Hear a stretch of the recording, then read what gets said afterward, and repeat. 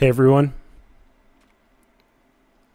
so pumped to share with you Adyashanti's The End of Your World. Adyashanti has made a profound influence on my life over the last couple of years.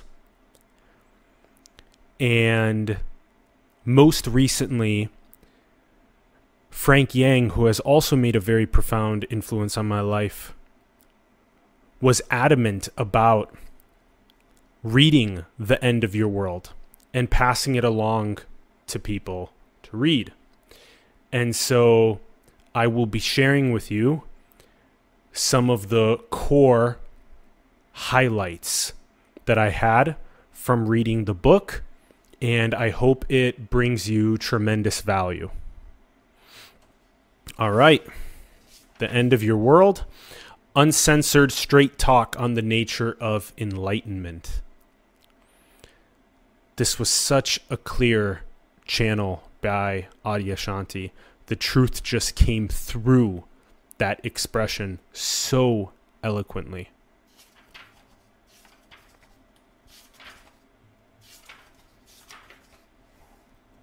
All right. Starting things off with a bang. Spiritual awakening is an unshakable realization that who we are is the oneness of life, the most important transformation of people's lives. So, you know what is in the North Star position for awakening, for enlightenment. The process of shattering your skin suit and merging with the universal beingness, the oneness of all life, the most important transformation of people's lives. And then from that essence, when you understand the unity essence, then everything in the expression ends up being aligned and pure and in service to the rest of life awakening.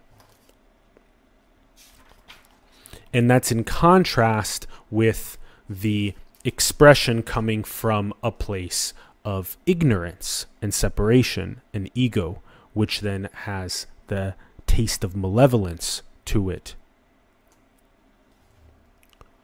All right.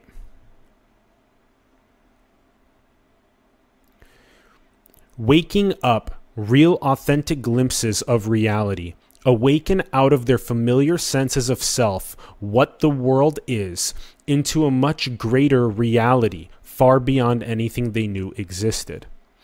The whole sense of self disappears. The way people perceive the world suddenly changes, find themselves without any sense of separation. And this is why Ramana Maharshi and so many of the other greats have talked about Atmavichara, self-inquiry.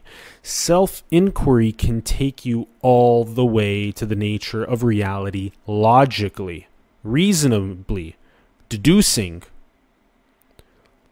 Investigate, who am I? What is I? What is that sense of self? And just going through the process of deconstructing that sense of self.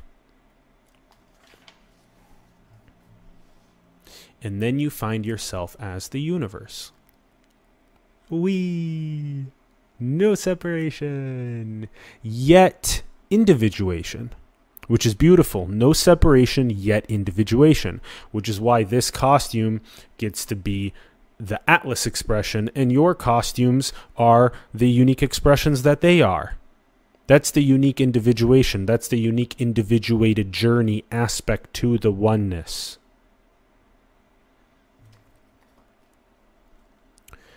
Between themselves and the rest of the world, waking up from a dream you didn't even know you were in until you were jolted out of it.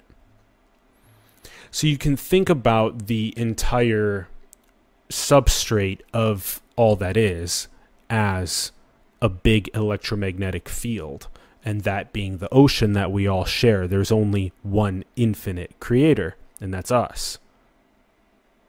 That's I, the big God, absolute I. And so you wake up from those limited, isolated sense of self that you imagined yourself to be. Spiritual awakening, one awakens from the dream of separation created by the egoic mind. So the sense of self ends up having no center. So again, when you shatter out of your skin suit into universal beingness, you recognize that that big electromagnetic ocean has no center. That big, infinite, vast oceanicness expresses itself as the waves, which are these appearances, which are very cool, unique expressions that then are at play with one another in the process of piercing through that veilless veil and recognizing their true nature. Ego is simply the mechanism our mind uses to resist life as it is. It is a verb, the resistance to what is. The pushing away or pulling toward, grasping and rejecting, forms a sense of self distinct, separate from the world around us. Realize with incredible clarity what we truly are is in no way limited to the small sense of self that we thought we were. Experiential knowledge of awakening, a shift in one's perception from an isolated individual to universal, everything and everyone and everywhere at the same time. And I just write that this is high-level perception continued, and that's the first visual distillation that we published, highlevelperception.com. And so again, it's a shift in your perception from the isolated individual to universal. Pretty simple, guys. Really, really important to understand how simple it is and to understand what is in that North Star position, the shift from the individual to the God state to the universal state of beingness. So awakening is the one recognizing itself. Spiritual awakening is a remembering. What we are wakes up from the me, wakes up from the seeking.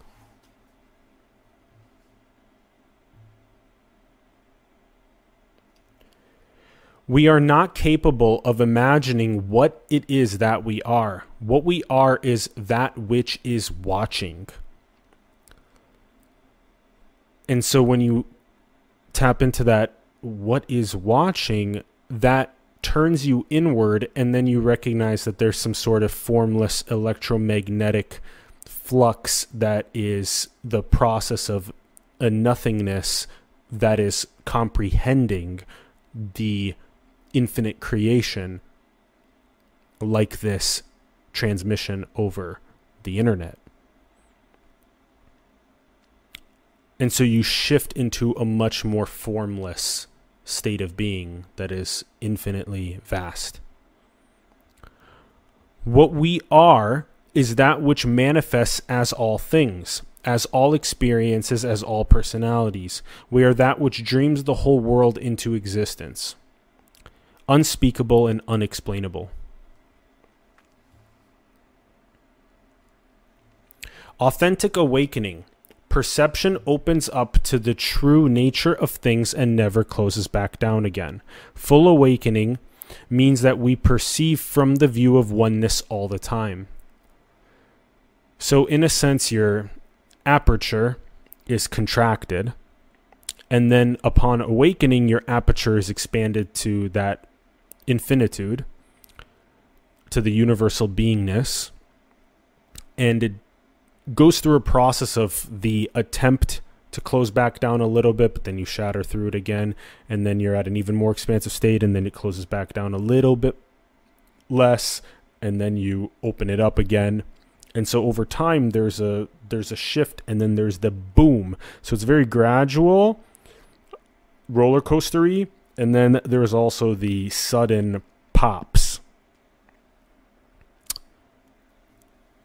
And again, the unexplainable and unspeakable aspect to it is really important. How it is that which manifests as all things. That very one intelligence, the very central intelligence. There isn't any separation anywhere. Ultimately, the trajectory every being is on, whether he or she knows it or not, is a trajectory toward full awakening, toward a full knowing, toward a full experiential knowledge of what he or she is, toward unity, toward oneness.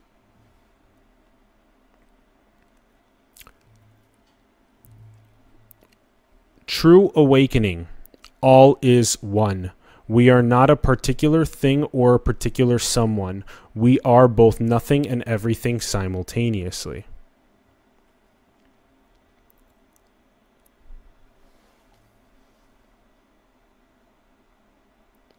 Nobody's heart will be totally fulfilled until that perceiving from the point of view of truth is continuous.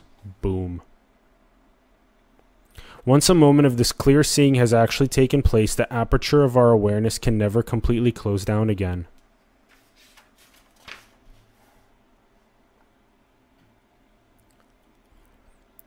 It is much more accurate to talk about what we lose upon awakening rather than what we gain. Not only lose ourselves, who we thought we were, lose our entire perception of the world. Students say this is nothing like what I imagined. You, as the one, have awakened, very disorienting to this human structure. Welcoming to that new world, that new state of oneness. And then the path after awakening is a path of dissolving our remaining fixations, aka purification.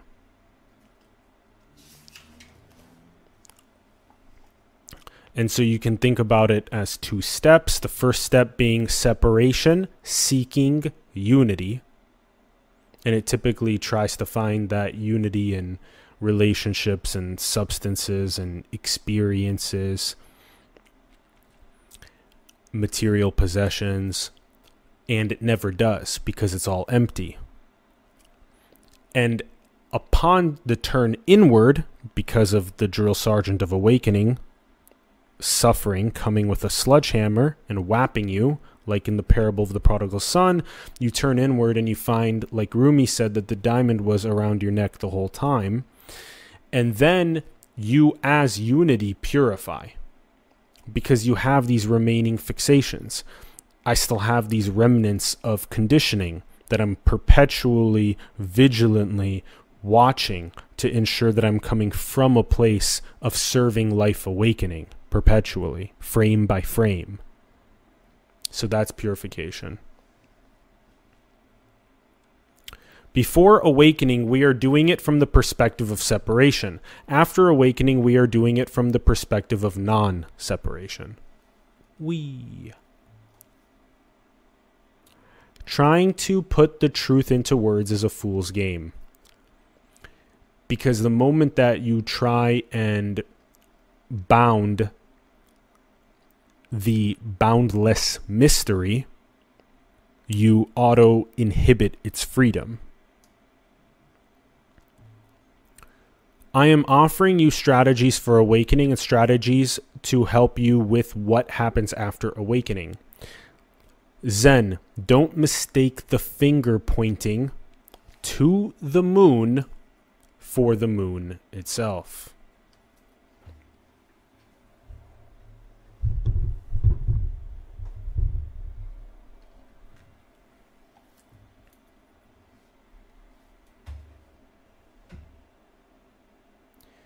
Everything I am teaching must be awakened to, must be lived for it to be real. Real, direct experience of knowing what you truly are. Do I really know, or have I just taken on the beliefs and opinions of others?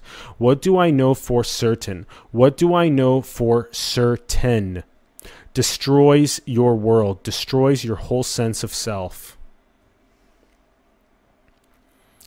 False perceptions. Consciousness will be imprisoned within the dream state. I know almost nothing. I don't know who I am. I don't know what the world is. I don't know if this is true. I don't know if that is true. Something within our being opens up, and we step into the unknown.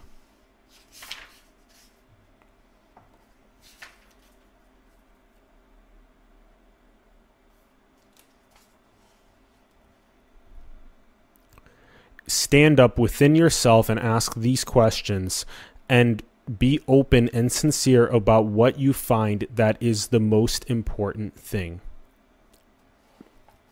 So ask the big questions and be sincere and open and honest about what you find, and surround yourself with other people that have went through the process of awakening to the true nature, and then undergoing a process of a trusting further purification and refining, of anchoring that unbounded, mysterious nature. So, impulse for true awakening equals courage to purify 10,000 layers of self-deception. So again, if you're truly earnest about awakening, you're going to have to be courageous to purify these 10,000 layers of self-deception. You end up being a self-purification engine. Comes from a place that wants the truth more than it wants to feel good. Adya,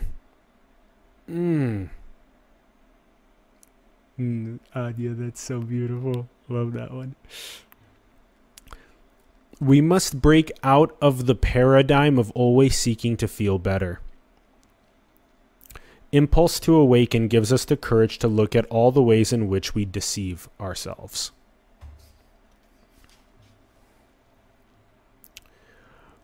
Me is always seeking union. That's literally the purpose of creation. The very purpose of creation is to undergo this dreamed evolutionary ascent where the self-awareness goes from a place of being veiled by its forgetfulness of its true nature, and going through a seeking process to pierce that veil into union with its true nature. So part of intelligent infinity uses the mechanism of this electromagnetic field architected universe that appears as a space-time, that appears as planets orbiting stars that have evolved life from single cell to civilization. And then those self-aware, individuated mind-body-spirit complexes going through a process of seeking externally for peace and happiness and union with material objects or relationships or substances or experiences. Then they get hit by the drill sergeant of awakening, which is suffering, with a big sledgehammer, which catalyzes that turn inward, like in the parable of the prodigal son. And then they find, like Rumi said, that diamond necklace that was already there the whole time. And so they taste that union of that infinite conscious nature, the absolute unbounded mysterious nature, the unified field nature. And then they go through a process of purifying those last bits of conditioning, and then that is how this expression of intelligent infinity is architected. And there are infinite other possibilities for expressions of intelligent infinity to undergo this dreamed ascensionary process of piercing through a veil of forgetting and awakening, uniting with true nature. Cool. That may be the most clear transmission that's come through this unit of the nature. So I will likely also clip this and post it. That was solid. And if that resonated, re-listen to it, because intelligent infinity endlessly expresses itself in ways that are infinitely mysterious. And this is but one way that it expresses itself.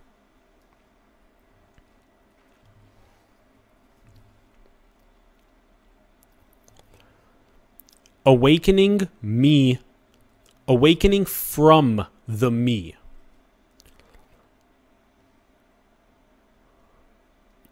When one is truly awakened, when one has gone beyond the veil of duality, things are perceived as essentially the same.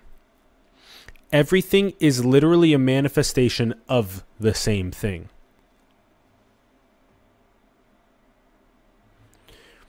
True and authentic awakening, who and what we are, becomes clear.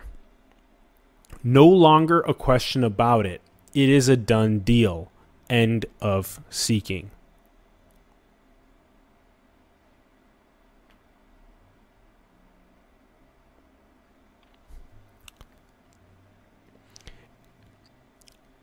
And this is important to remember, that you're also going to have this guidance from the field that is interested in learning something about biotechnology and bioengineering, or decentralized applications, Ethereum, and that is important to not extinguish said gift actualization simultaneously.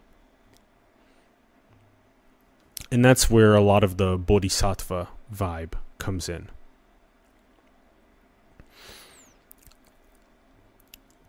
So awakening is when the one is locked in and the seeker has been exhausted.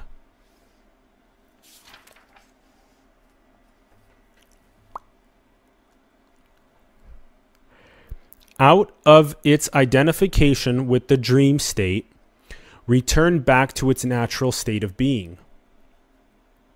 The seeker may be in the process of being dissolved. Transform one's life. The whole egoic structure that gets built up around the spiritual quest is suddenly gone. The honeymoon of awakening, dropping away of the seeker. Consciousness wakes up from its dream of separation. There is a great sense of relief. Laughing, crying, deep emotional release. Relief of finally being outside of the dream state. And it does feel like there's this gradiented process of, as soon as you begin questioning how worldly pleasures are empty, you become more and more less intoxicated. So you decrease your level of intoxication by Lakshmi, by this little attractor out in Maya that's pulling you out. The first kiss, the first real kiss of reality, truth of who and what you are. Complete flow, no resistance in your being. Everything is actually being done. You as a separate entity aren't doing anything. Complete and utter non-resistance. Decisions are made without actually deciding them. a sense of obviousness. This has been most interesting recently for myself as well, where there's more and more clearly it feels like a field. It just feels like the field is in this operational expression to serve itself in the highest way possible.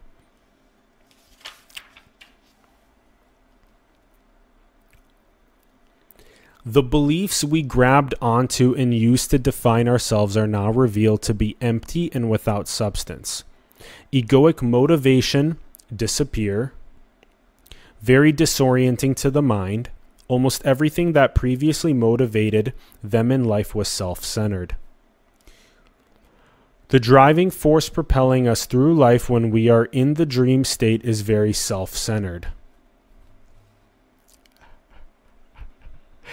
Dream state is the state where we perceive separation, always seeking something. Real awakening, the whole structure of separation begins to dissolve under one's feet.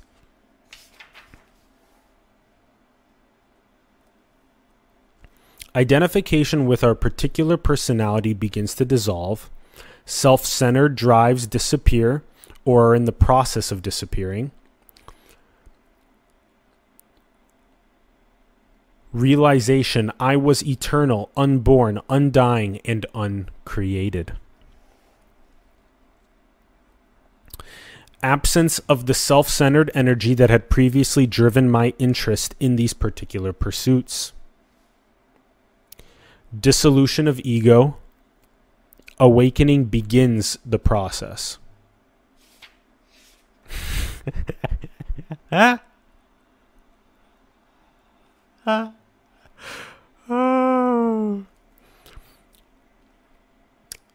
Like right now, being 28 and realizing what I've realized is hilarious because it's still so much just the beginning of this rapidly increasing purification engine, and also the incredible field expressing itself more and more purely in service to life awakening.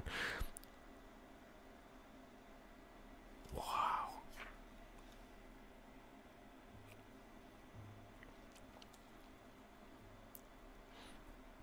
Awakening itself can be very disorienting. Everything you thought was true, you now see is not. The person you thought you were, you now see you are not. Answers that a spiritual teacher can give turned into another goal by the ego. You are new. Your perception of everything and everyone has changed. Mind is struggling to orient itself in a new context. Just let yourself fall. You don't know which way is up and which way is down. And then that plays on the Mobius strip and Klein bottle. The non-orientable surface, which is this unbounded mystery. Wee. Keys to the awakened view is that there is no orientation. Reality does not need an orientation.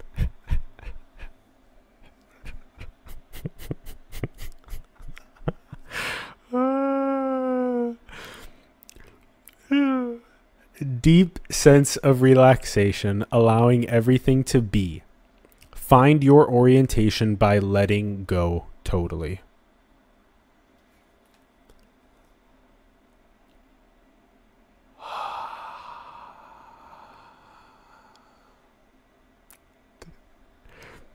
Energy of non-division comes straight from the source. Allow the process of egoic dissolution to occur. Lead to a clearer and much deeper perception of reality.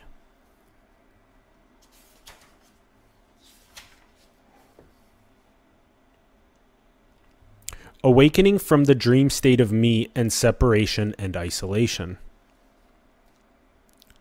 Awakening, going from the dream state to reality. Awakeness woke up from the me. Awakeness woke up from the me.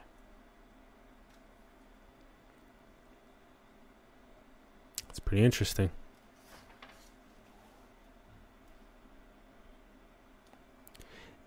It is enlightenment that is enlightened.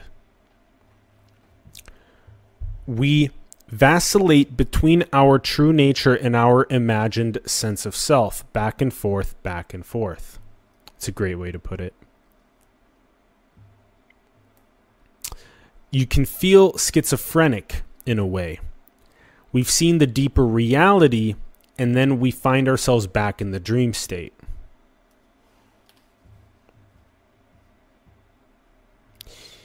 In a conversation with somebody, saying things that are coming from the ego, knowing where they're coming from, but saying them anyway. Oh, he's so good. So relatable. This is just the next phase in one's awakening.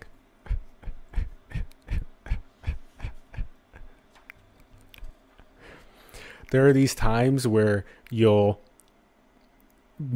be consciously aware even of these frames of life that are coming from a more egoic place and that are not coming from the unity field.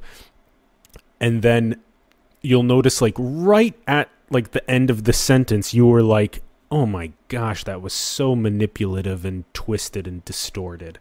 And you'll like call yourself out on it in the middle of the sentence, at the end of the sentence, and it's just like, the whole journey is to then catch it arising and then be aware of it, give it the love, light, unconditional acceptance radically as well, and then watch it dissolve and watch yourself transcend more and more into the God state.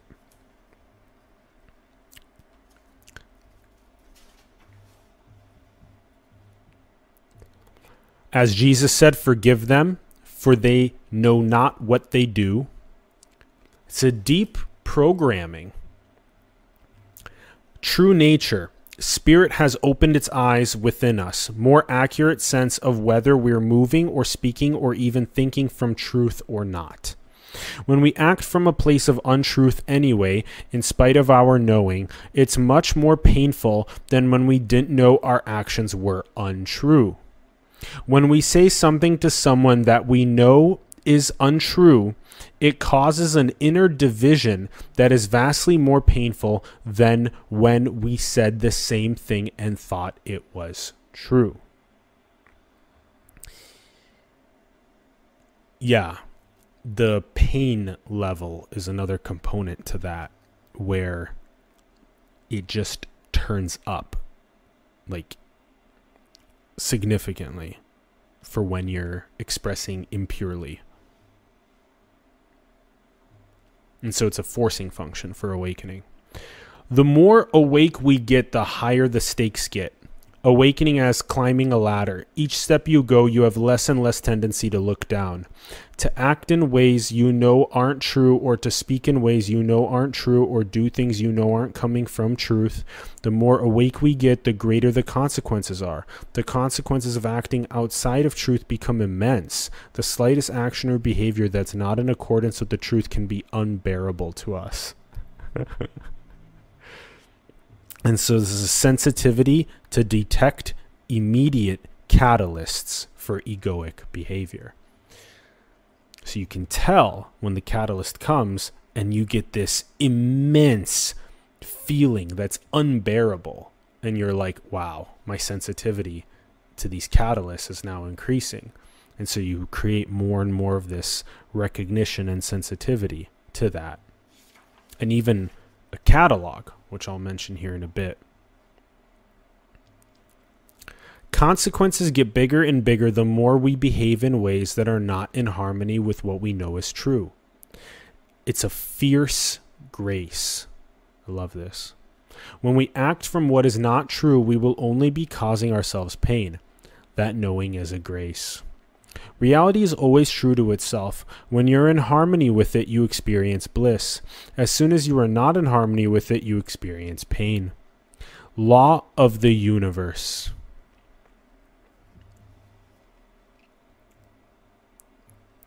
Fierceness is beautiful, helps orient us deeper and deeper into our true nature. To behave from any place other than our true nature is destructive to ourselves and just as important to the world and others around us. Right ourselves when we get off course. And this is why we wrote distortions, catalysts, reflections, purification. And that's also why we wrote this purification catalog, which is something that we're working on right now.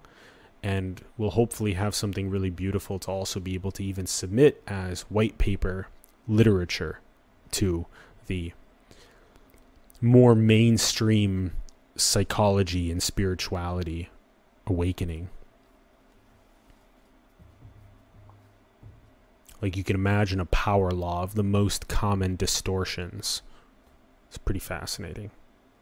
The most common ways that people feel unworthy and then transcend that lack belief. It's fascinating.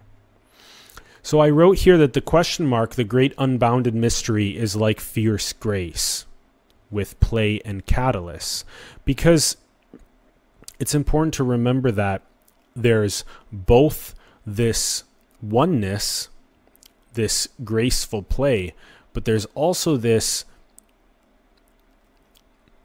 prismatically refracted evolution of consciousness, this awakening of consciousness. And that's fierce, and it has lots of catalysts.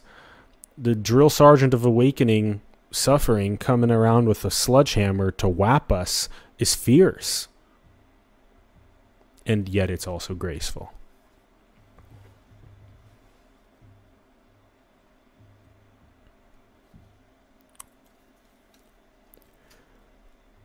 Conditioning is karma, cause and effect.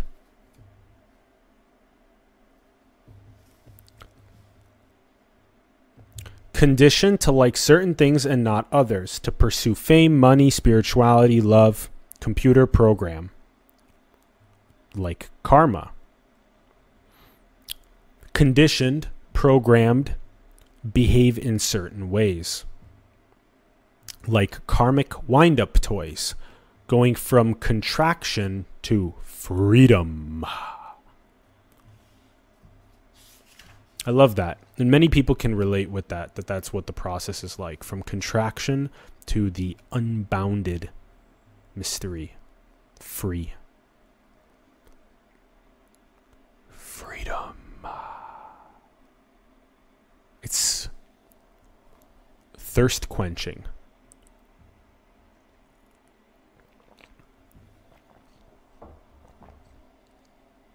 That's a great way to describe the spiritual journey of the adept, is thirst quenching.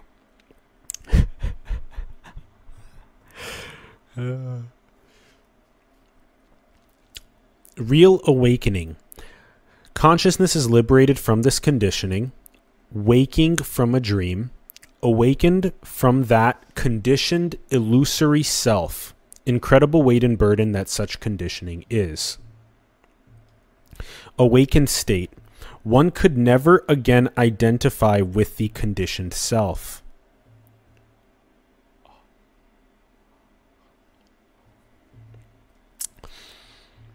Sense of finality is inherent within the state of wakefulness.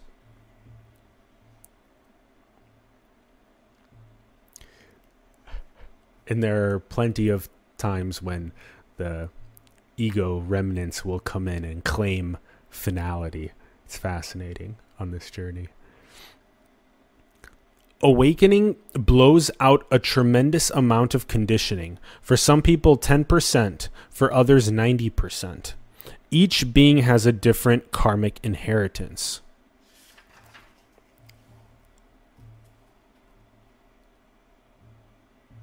What is still held on to? What is still confusing? What situations can get you to go into contraction, suffering, and separation? How is it that I'm un-enlightening myself? How is it specifically that I'm putting myself back in illusion. I love these sets of questions. This is like the best way for a spiritual teacher to work with a student or adept, is to ask them this set of questions. And so the main one there again is like, how am I un-enlightening myself? So how am I going into contraction, suffering, and separation? And another way that I've been phrasing this question to people is, teach me about your cage. So where are you not free? And then that points directly at the conditioning, the contractions. And then the faster that people realize how illusory those conditionings are that are preventing them from being free, the faster that they give those conditionings radical love, light, acceptance, they transcend those conditionings and feel the unbounded freedom. So other good questions are, what are my greatest distortions? What triggers me into ego separation? Looking deeply at what it is that causes you to go back into the trance of separation. Start pinpointing particular ways, particular thoughts, particular beliefs that put you back to sleep. Willingness to let life impact you. Let yourself see when life impacts you. See if you go into any sort of separation. The only person who can cause us to suffer, who can cause us to misperceive illusion and separation, who has this much power, is us. Nothing in the exterior environment has the power to cause us to fall out of awakening. So it's all an inside job. If we've really awakened, we have a much less personal relationship with all this remaining karmic conditioning. We derived a sense of self from our conditioning. Before awakening, the dream state defined us. The awakened state not having to do with any self, anybody, any person. One situation is much more workable. And I love how Adyashanti said, pro-separation trance.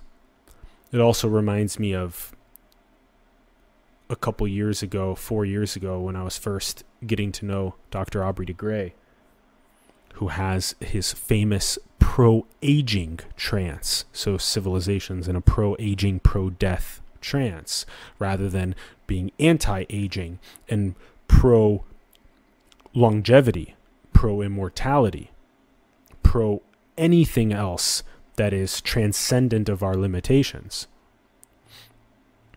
And so we need to awaken from this pro-separation trance.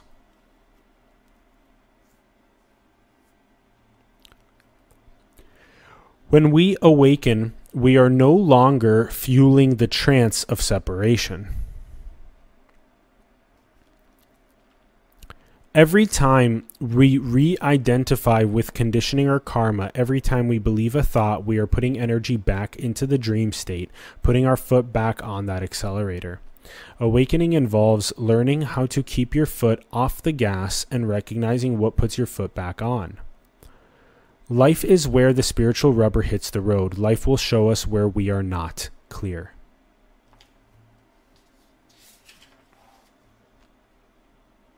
True sincerity. We are not going to hide in the realization of the absolute. Your entire system is being dredged clean in a deeper way, capable of seeing your tendency to go into separation in a more vivid way. They drove you without you having any real understanding of what was going on. Allowing everything to become more and more conscious is a big part of the process that occurs after awakening. So beautifully said. It's the nuanceification or the subtleification of when you're coming from sourcefulness. versus when you're coming from those old conditioning remnants. What is truly holy is perceiving from wholeness, not being divided inside. That which divides us inside, that needs to be healed. There is a strong tendency in the egoic structure to use awakening as a reason to hide from all of one's inner divisions. If you perceive that there is something to do, you're deluded. Stop holding on to their fixation on an absolute view. The ego fixates.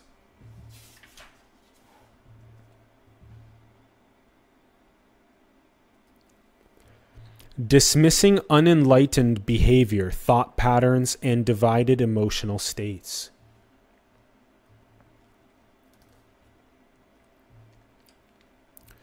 I'm not speaking to any sense of a separate self. Reality is speaking to reality. Right. So if you let that sit a little bit. So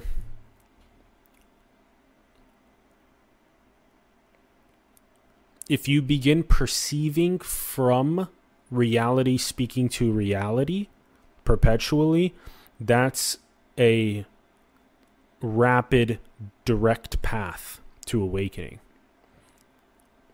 Because in every interaction, you are dissolving the illusion of separation. So come from the place perpetually that sees source talking to itself, reality talking to itself.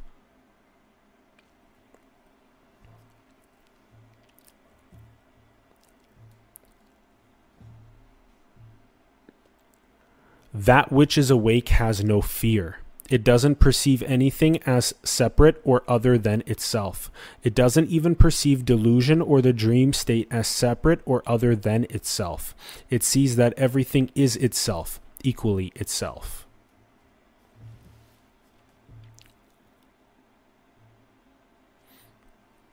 The truth of our being is not content until it has freed itself of its own misunderstanding, its own fixations, its own illusions. Unenlightened beings are often those who dedicate their lives completely to the welfare of others. Enlightened beings are often those who dedicate their lives completely to the welfare of others. So, upon awakening, there is no longer choice. Upon awakening, there is only pure service to life awakening. So you can use words like honor and duty. Open to perceiving the inherent compassion of reality itself. Reality is in the process of awakening all of itself to itself. Totally sincere.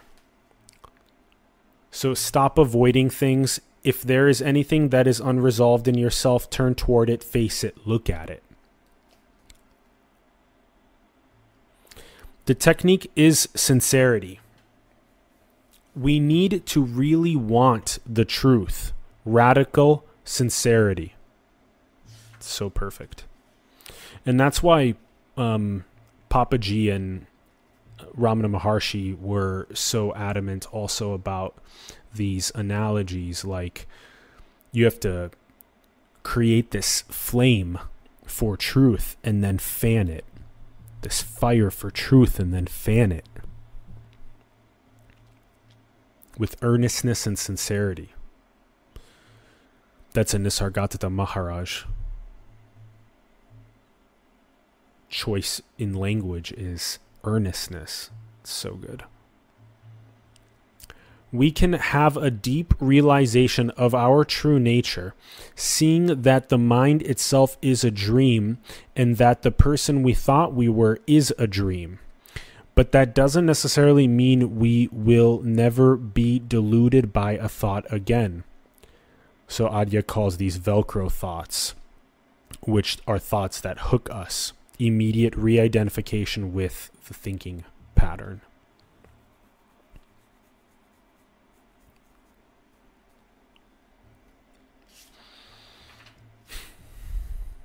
And slowly we liberate ourselves of these Velcro patterns.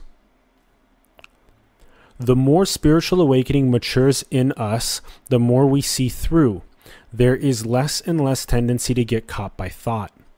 Nisargadatta Maharaj, egoic personality, of course it does, but I see it at once that it is illusion and I discard it. So there will still be those conditioning remnants that arise, but you become more and more like a Jedi to see through it and discard it. There is always a possibility that an old conditioned tendency can arise. Simply recognizing it as illusory at the moment of it arising, and in that seeing, he cast it aside. It dissolved.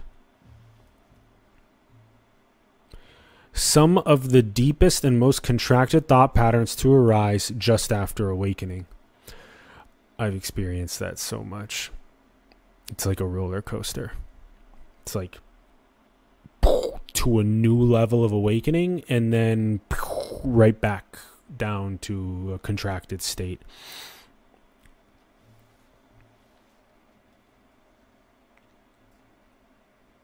And again, you get more and more liberated of those ups and downs. Avoid spiritual bypassing, dismissing the thought, ignoring the fact that we got caught in a moment of re-identification. So have the willingness to look at these moments of identification clearly and honestly. Engage in self-inquiry. Writing is very helpful. Enter into the thought pattern that had triggered the re-identification. So use writing as a tool for self-inquiry. It's beautiful. It is a cycle. A thought creates a feeling, and that feeling creates the next thought, which then creates the next feeling. Willingness to enter into the feeling come from our childhood. Investigate in a meditative way. Gotten to the bottom of one single thought pattern.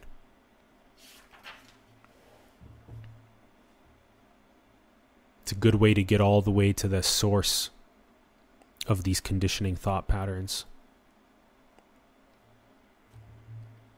The more awake we become, the more that re-identification hurts. It's like being pulled forcibly out of heaven back into hell. I would stick with it until I saw all the way through a moment of identification, when it completely released from my system.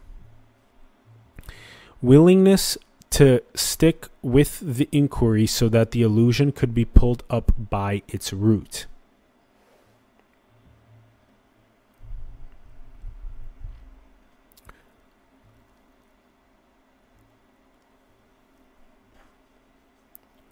Ultimately, what's important is to go to the heart of the thinking and feeling process.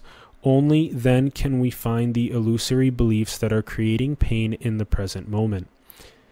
Difficult moments in our lives, we've developed spontaneous coping strategies, more pain than we are able to face head on.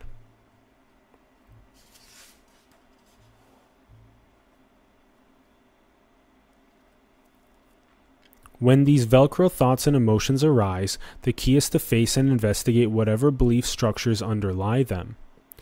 Inquiry is your spiritual practice. Avoid this practice is to avoid your own awakening. Anything you avoid in life will come back over and over again until you're willing to face it, to look deeply into its true nature. The only way to know that we've seen into the true nature of something is that the story we're telling ourselves releases. It is felt to be illusion. The choice is between meditative inquiry and becoming a victim. And when the story releases, the unbounded freedom sets in. The entire structure of a personal worldview and a personal self is nothing but a dream in universal mind.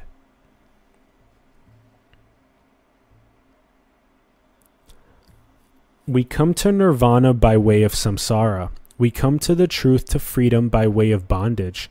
We come to see the true nature of things by seeing through the illusory nature of things. We don't come to nirvana by avoiding samsara. We don't come to heaven by avoiding hell or trying to sidestep it. We don't come to clarity by avoiding confusion. We don't come to freedom by avoiding that which is less than freedom. So you have to purify your shit, otherwise samskaras, vasanas will run your life. So conditioning will run your life if you don't purify your shit. And you can also think about this like perpetual neti, not this, not that, because the more that you recognize that I'm not my bondages, the more that you create the unbounded freedom.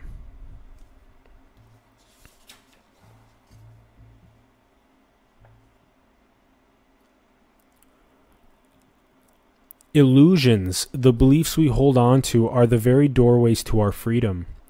Each moment of apparent bondage as an invitation to freedom. An act of love, compassion to stop running away. The texture and flow of our lives from moment to moment is itself what reveals freedom. Oh, it's so good. So good. Texture is a great way to put it. Awakening reveals our already perfect inherent freedom, clarity and courage to look into anything that may have the power to Velcro us into pain and identification. This seeing and releasing becomes natural, spontaneous. It becomes like a contemplative fitness AI.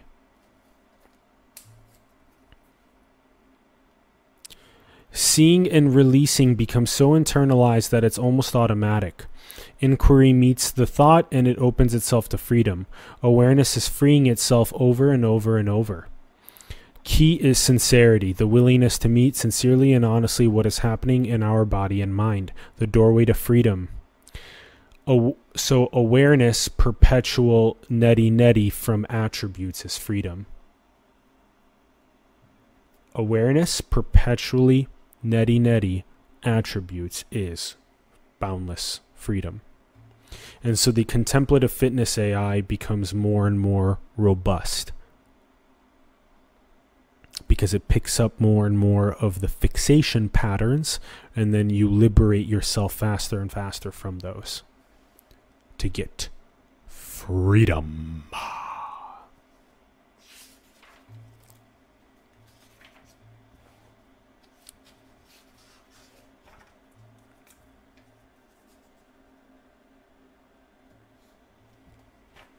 Also, if you haven't noticed yet, I don't really necessarily mention the way that I read. But if you do have that awareness of how I read and how I mark what I read, how I do an exegesis, which is when you draw out what is most salient. One of the best ways to do that is through these highlights of keys and to switch colors in highlights. And then another way is based on underlining with a thin pen and also writing the key aspects on the page as well, like your own ways that you're synthesizing and then further distilling and refining. And then also using these sticky notes to help mark the book like this. So that's a little breakdown. And also Another aspect is to block off very long periods of time, like from 10 a.m. until 8 p.m., and do nothing but read. Because that's where all of the firing and wiring and retention happens, and then that's what you bring out to your perception. And so you can get through 100 pages in a day like that. You can get through a book in 2, 3, 4 days. But you have to be dedicated like that. And then after 8 o'clock, you can, relax as well. But I highly suggest that for adepts and seekers.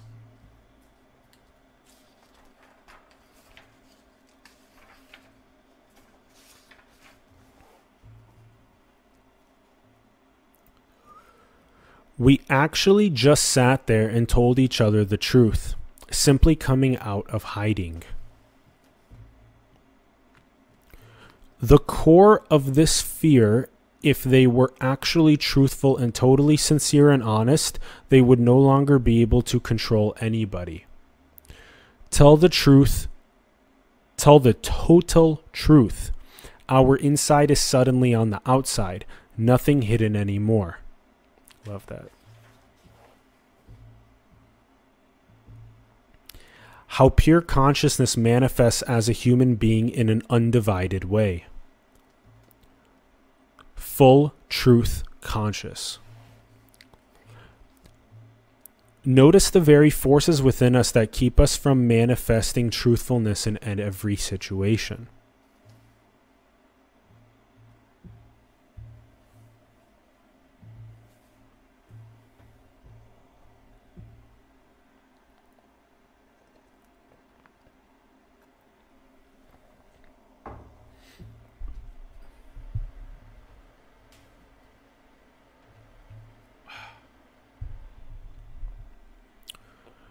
When we tell the truth, it has the sense of a confession.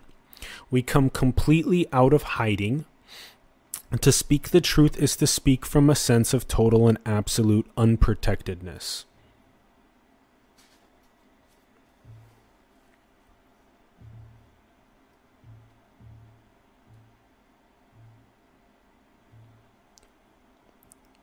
True freedom is everything is free. Freedom is the realization that everything and everybody gets to be exactly as they are. This is how reality sees things. We're seeing it as a possession, and we're only concerned with ourselves.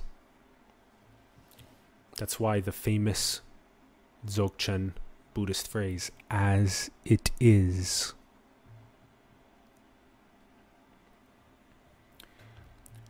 The totality was expressing awakening through the being of the Buddha, allowing the whole world to wake up.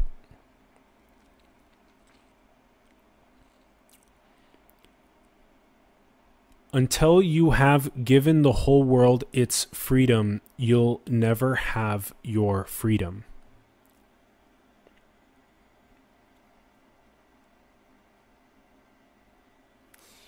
And when you look at things like Avalokitesvara, which is this many-headed and many-armed Buddha that embodies the all Buddha, so the most compassion for all sentient life, it is very fractal in its nature. It's self-similar in its nature, and yet it's also chaotic. And so when you look at the different patterns that emerge, you can see us as that. You can see that your nature as the infinity expressing itself is expressed in a fractaled, self-similar, chaotic way that looks very much like the net of being also of Alex Gray's. Or again, this many-headed, many-armed Avalokitesvara Buddha, all Buddha. And so it becomes easier and easier to dissolve separation when you begin coming from there.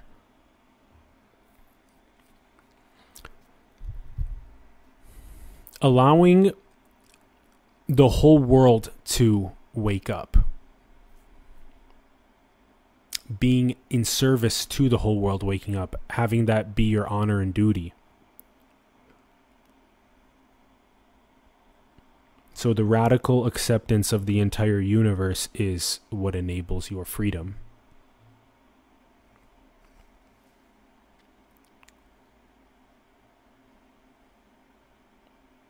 And then naturally, organically, there will also be the architectural, environmental updates that come through science and engineering and maximizing human potential, meeting the sustainable development goals, etc.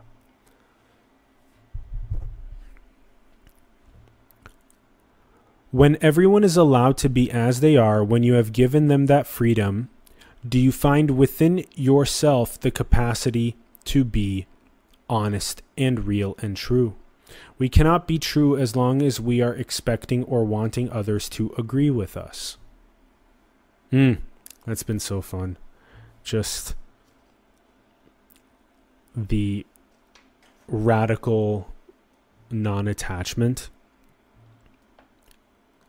to even the biggest like proposals that you make, that then other teammates are like, nah, brah. And then it's like, cool.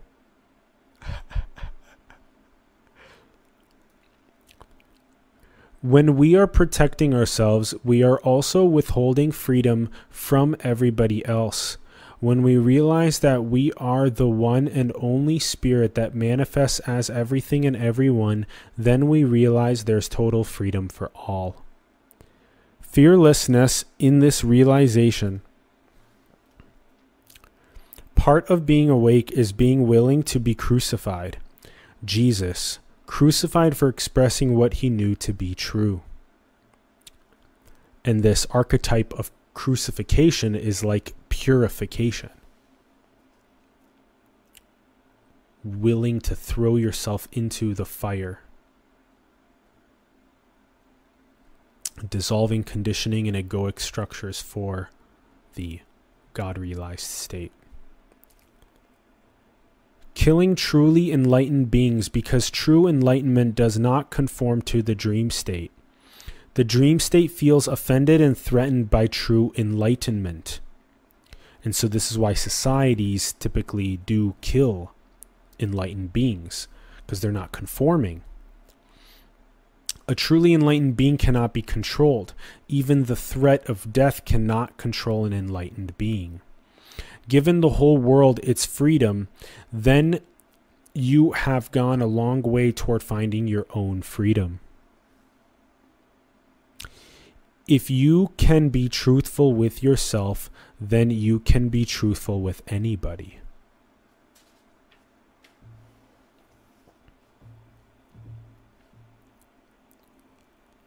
Sincerity.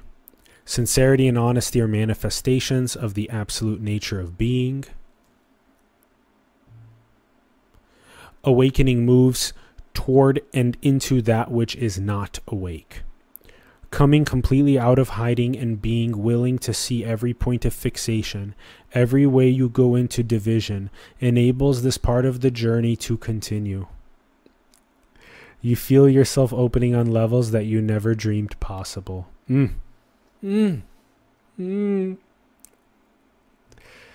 Our human nature and our divine nature are one being, one expression, one truth. Sincerity is the key. You have to be willing. You have to want to see everything.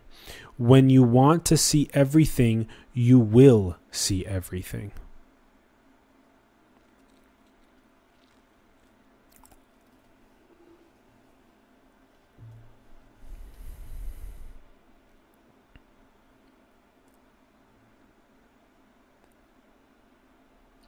When we awaken, we start to become more conscious of the patterns of behavior in our lives that are not in harmony with what we have realized.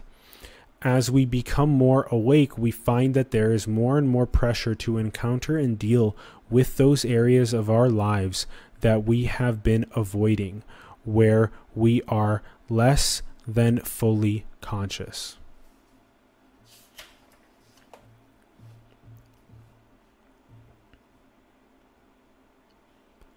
It demands that we come out of hiding on every level. Let truth penetrate certain relationships they may be in. Family, friendships, love, marriage is more comfortable to hide from the truth. Hide from certain patterns of dysfunction that may be present.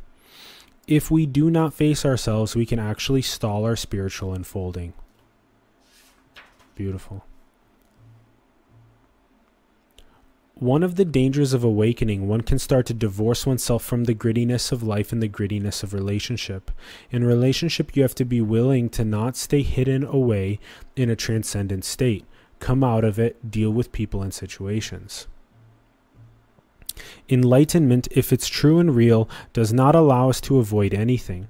Enlightened perspective actually makes it quite difficult, ultimately impossible, to turn away from any part of our life. Change always has a quality of unknowingness. Becoming fully awake, come fully out of hiding, confront our life as it is. Are we relating from that place where we see that the other is our own self, actually the same nature as our own self? In the end, it's about truth. It is about being truthful in all aspects, at all levels of our being.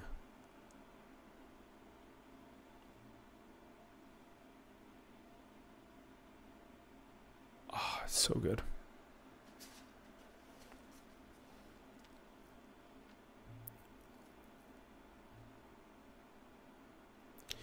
Life itself is nothing but relationship. In the ultimate view of things, it's the relationship of the one with the one. The dance of relationship, the dance of life. Absolutely essential that we not hide from anything. Choose not to deal with it. The consequence of that denial is that you will not truly be liberated. Any area where we choose to remain unconscious will ultimately have an impact upon us as well as others.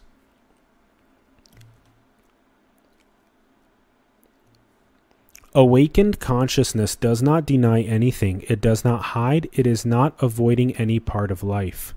Fully engaged and fearless. Out of unconditional love and truthfulness. I love this. And the way that Adyashanti is expressing it here is like a Navy SEALs drill sergeant that is reminding me and hopefully many of you that like just fully engage fearlessly in what is arising out of unconditional love and truthfulness. Because it's so easy for me, for many of us, to avoid those areas. Avoidance is going to hinder your spiritual awakening. Awakening can be the ground from which we meet every person and situation. It can be the ground from which we relate to all the circumstances of life. Courage, fearlessness, very simple sincerity, loves the truth. Truth is the greatest good.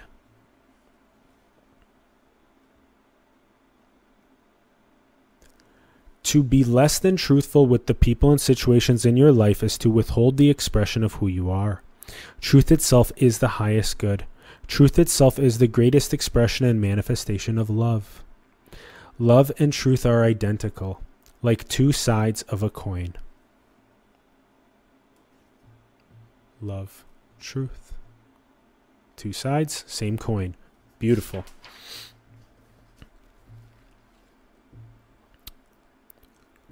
Cool. So here's a little visualization that we'll unpack here. So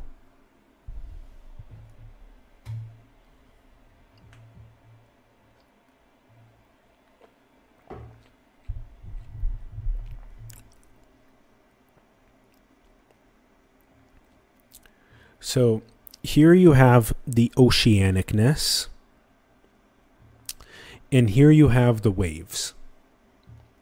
And so what you see here is the oceanicness being the unity, the infinity, the emptiness, the absoluteness that is comprehending all of the expression of the waves. Using consciousness, awareness, as the primary attribute that enables comprehension. Awareness, consciousness enables comprehension of infinite creation, of endless waves. And so this is where all of the differentiation takes place. This is where the 10,000 things takes place. And this is where ego and where separation and where Maya, the illusion, the intoxication, where this takes place. This is where the seeking of material possessions and relationships and substances and experiences takes place. And that big old sledgehammer comes in, the drill sergeant of awakening, suffering, for catalyzing that parable of prodigal son turn inward. And then that's where all these, this is also what the Pinocchio knows, is where all of these onion layers of conditioning hide. And upon that turn inward is when you start decreasing this Pinocchio nose, where you start liberating yourself of these conditioning onion layers. And you have to be careful, because as you get to this pure consciousness, as you get to this empty, infinite, oceanic absoluteness, that you're going to encounter these crevices. And these crevices are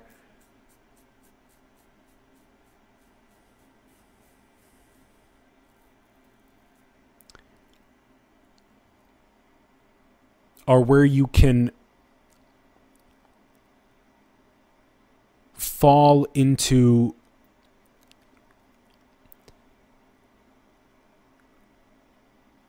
ways of patterned expression that are no longer actually looking at the places where you need to look to further purify your conditioning and to further awaken. And so another way to look at this on this side of it is that you have the ego Maya separation on this side.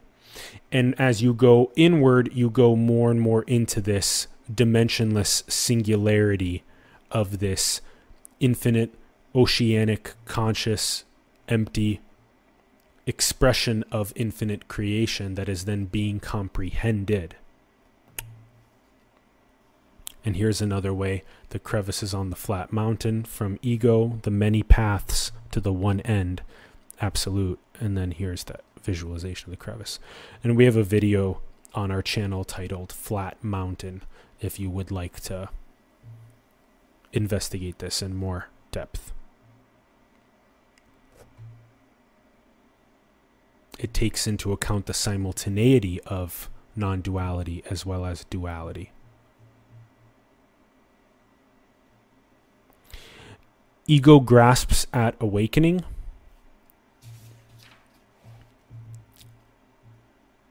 Most common is the delusion of superiority, almost a natural part of the process.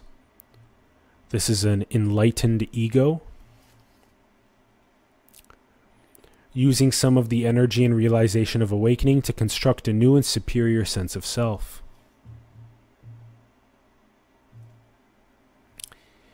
True state of awakeness: never use what we have realized to hide from anything within ourselves. We welcome everything into the light of being.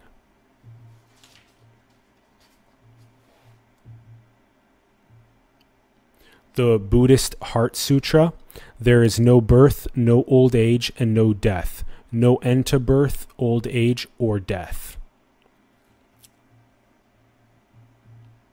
And that's simultaneity again.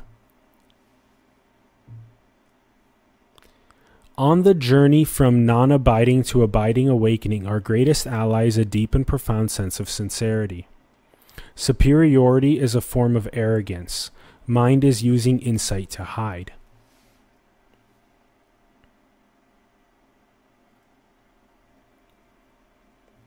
People who have this overt sense of superiority want to make sure other people hear them and know what they know.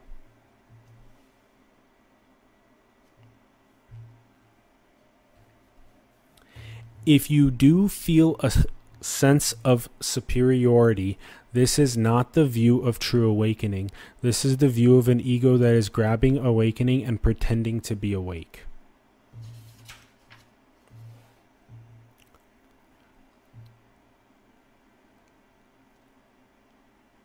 After awakening, some amount of the superiority is normal.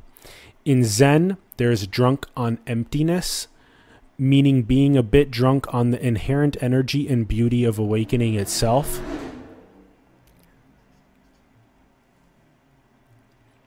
What is left of the egoic structure gets exuberantly drunk on the realizations of awakening. See it for what it is, part of the awakening process for a lot of people. Stay in a place that is sincere. Any sense of superiority is not true. All delusions begin in the mind. The key to unraveling any delusion, to seeing through anything that separates us, is to uncover its genesis.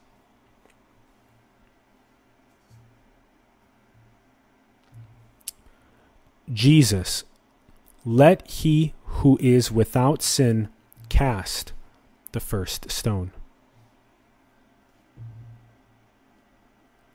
Sin means missing the mark. We have all acted in less than enlightened ways. When we operate from the point of view of non-separation, any sense of superiority dissolves. Sense of superiority, don't believe it. If you try to push it away, whatever you resist persists. Another way to say this is superiority, man. They didn't know anything about reality. I, on the other hand, had this great realization. Allowed myself to be defeated. Again, surrender, the chess game of unworthiness that is fighting for worthiness because you're already the sun.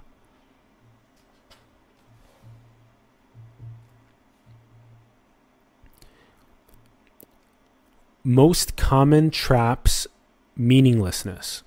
The ego's desire to find meaning in life is actually a substitute for the perception of being life itself. The search for meaning in life is a surrogate for the knowledge that we are life. Only someone who is disconnected from life itself will seek meaning. Only someone disconnected from life will look for purpose. When we have a direct connection with life, the quest for meaning and purpose seems insignificant. The illusion of ego is noticing that there is no meaning. It is peering into the truth, as it were, which can be very disorienting.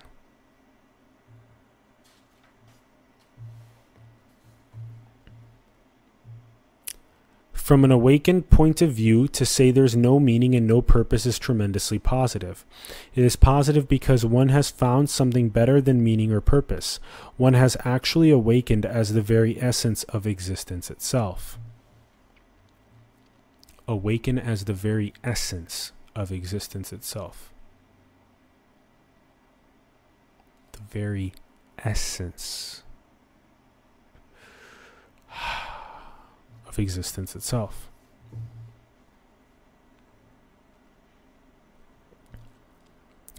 Awakening benefits being. There's nothing more devastating than looking at truth from the standpoint of ego. I'll get to that in a moment. Being stuck in emptiness, being stuck in the transcendent, being stuck in the position of the witness. It can feel wonderful to be in a state of witnessing that we are witnessing itself. We are the witness to everything. The ego can set up camp anywhere. It is a shapeshifter. It is very cunning, very subtle. The ego's illusion is one of the most impressive forces in all of nature.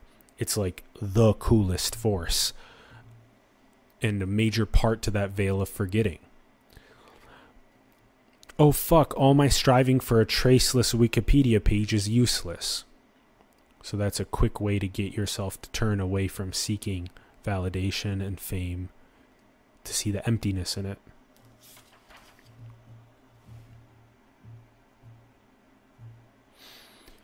Ramana Maharshi, the world is illusion. Brahman alone is real. The world is Brahman. And I also heard that accredited to Adyashanti as well. But so those three sentences will get you directly to the non-dual nature. Worlds are transient. Consciousness is eternal. Worlds are the absolute. So even though worlds are transient, worlds are the absolute. Again, there it is. This is the highest appearing and exploring, which we are. We are the highest appearing and exploring.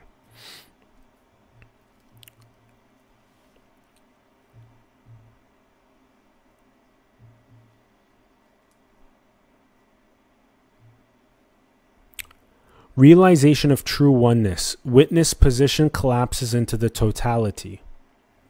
And that's a really profound one, is the actual subject itself dissolves into the totality. So such a critical part. So it's very important to objectify even the subject, to decentralize yourself, even from the subject, even from awareness, consciousness itself.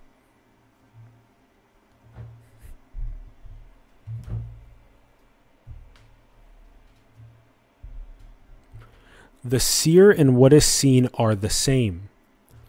We can become stuck in a transcendent void in emptiness.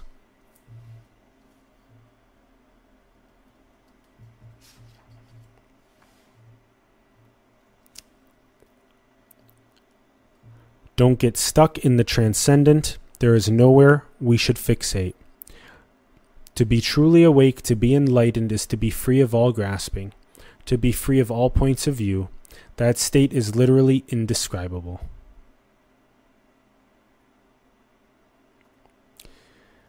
It's so beautiful on our No Limit Society Keta call today.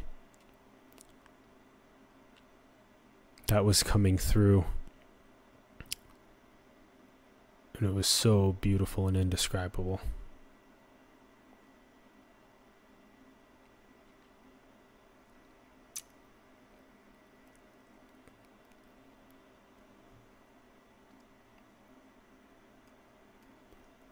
I can explain certain aspects of realization, facets on the jewel of enlightenment.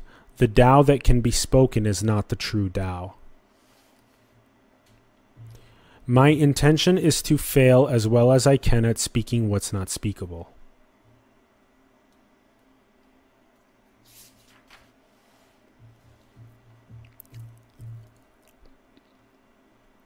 The next phase of the journey of awakening was the collapsing of the witness position.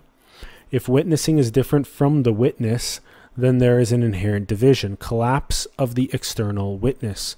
With that collapse, you can start to see the elements of ego that are using the witnessing position as a way to hide, to not be touched by life, to not feel certain things, to not encounter our lives directly and intimately in a gritty human way.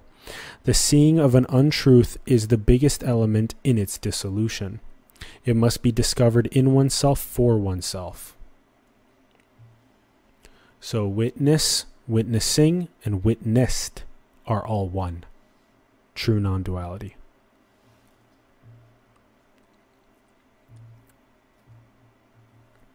We must take responsibility for really looking at ourselves, see more deeply than we ever imagined.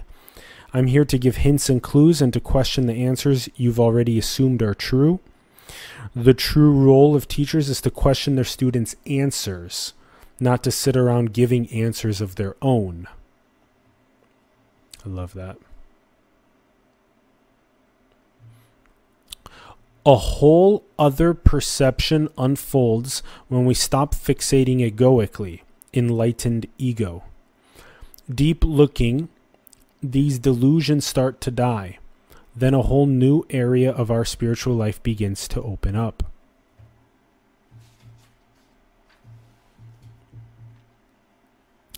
ever opening, ever deeper remembering of the more subtle aspects of our true nature. It is the very nature of spiritual unfolding itself. Perfect.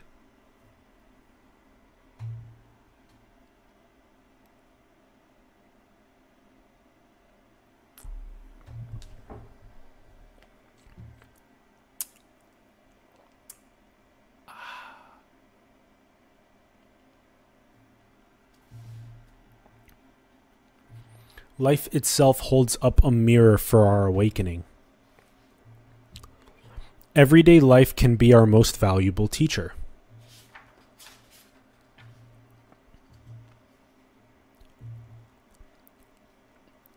I realized that I was no longer an athlete.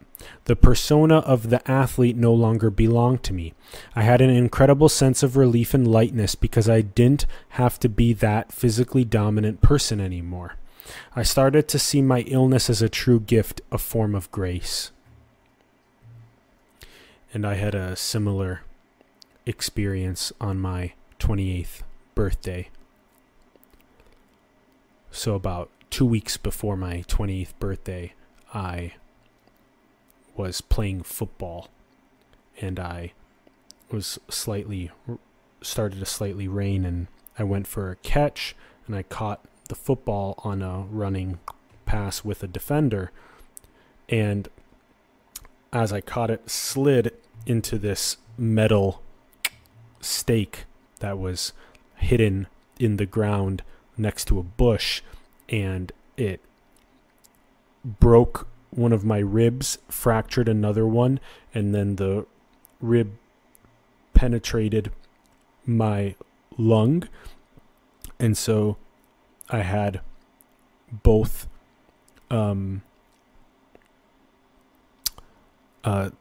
this subcutaneous emphysema from the air leaving the lung, and also the partially deflated lung, the pneumothorax, and that was really profoundly awakening because I immediately felt the trauma flip into a treasure. Immediately. It was crazy because it was like it was really high. It might have been like 8 out of 10 pain, almost 9 out of 10 pain. It was like some of the worst I've ever felt in my life. I thought I was dying. And while that was happening, I was seeing how incredibly treasure-filled the experience was. And I was like, what wisdom am I extracting from this? And it was crazy because everybody around me that was there playing football and friends that we were at the lake with, they were like, it was like a massive level of equanimity. Like, it was so painful, but it was only the pain.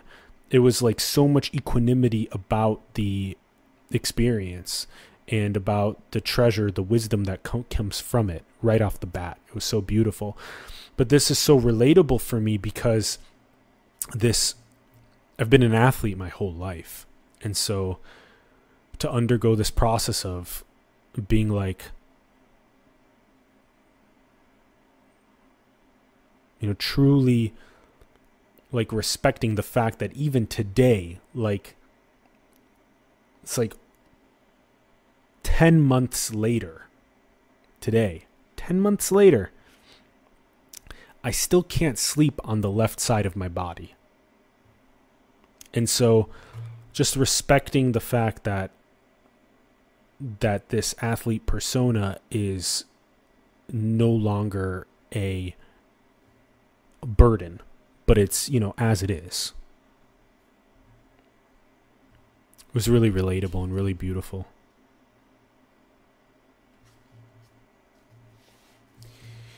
And this was also profoundly earth-shattering. The relief of being literally nobody. I was nobody. I was unborn, undying, uncreated, to be nobody and nothing on such a deeply human level. Whew.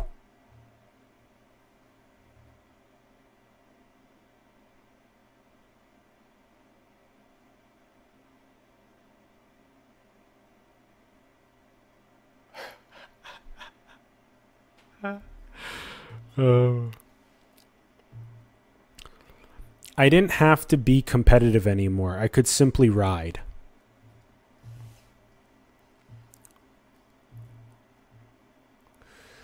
I still felt the joy in exercising, in using my body, but that second illness eradicated the egoic tendency to find an identity around a body-centered image. This was a great relief and a great joy. The greatest solvent for ego was found within my own life. So suffering as that greatest solvent for ego. It's great.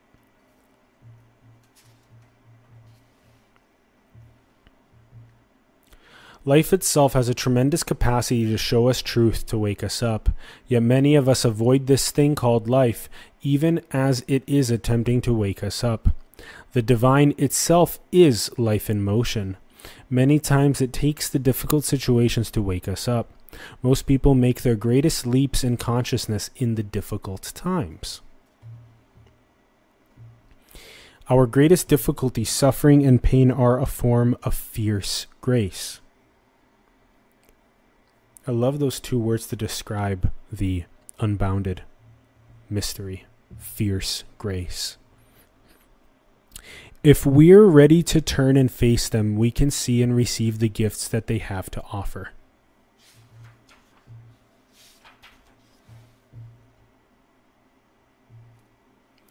I finally found the willingness to let go of everything I thought I was, let go of every sense of self that could ever arise. I started to feel the sense of freedom that comes when karmic conditioning is squeezed out of your system.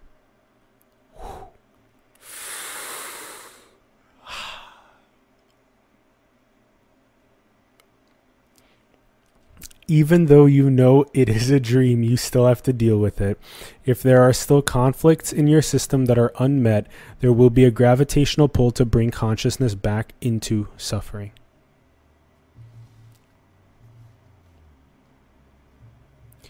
Life is attempting to hold up a mirror, to squeeze the conditioned self out of us, to squeeze out of us the holding and grasping, to squeeze out all of our beliefs and ideas and concepts and self-images. Life is always in the process of waking us up. Life is your greatest teacher. Most people who say they want awakening don't actually want to awaken. They want their version of awakening. What they actually want is to be really happy in their dream state. The real, sincere impulse towards enlightenment is willing to subject itself to whatever is needed in order to wake up. That's the purification fire, baby.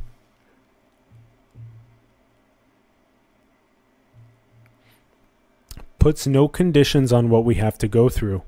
When you feel it, you know it is real. Let go of all conditions. Let go of how you want your own awakening to be, what you want the journey to be like. Let go of your illusion of control.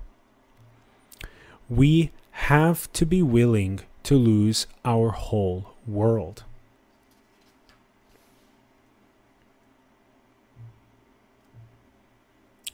Let go into uncertainty, into the unknown, into the uncontrollable. This isn't a journey about becoming something. This is about unbecoming who we are not, about undeceiving ourselves. It's ironic. We don't end up anywhere other than where we have always been, except that we perceive where we have always been completely differently. We realize that the heaven everyone is seeking is where we have always been. Come into agreement with your life so that you're not turning away from yourself in any way. When we are no longer turning away from ourselves, we find a great amount of energy, a great capacity for clarity and wisdom, and we start to see everything we need to see.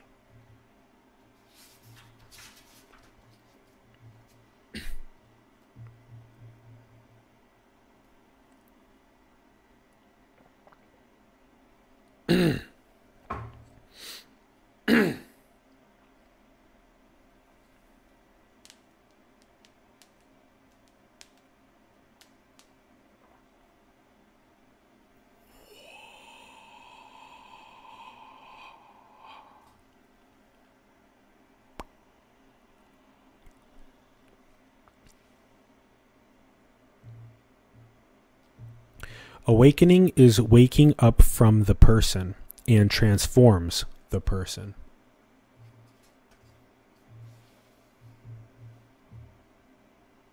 An irreversible seeing. I am everything and I am nothing. I am beyond everything and nothing. What I am is inexpressible. Right to the very root of existence.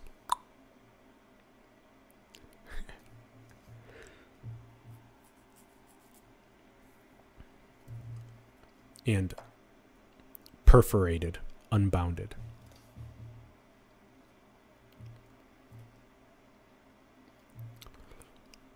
Afterward, what had been realized was never unrealized. It was never forgotten. The aperture didn't close down again. When we have realized the true nature of existence, when existence itself has awakened to itself.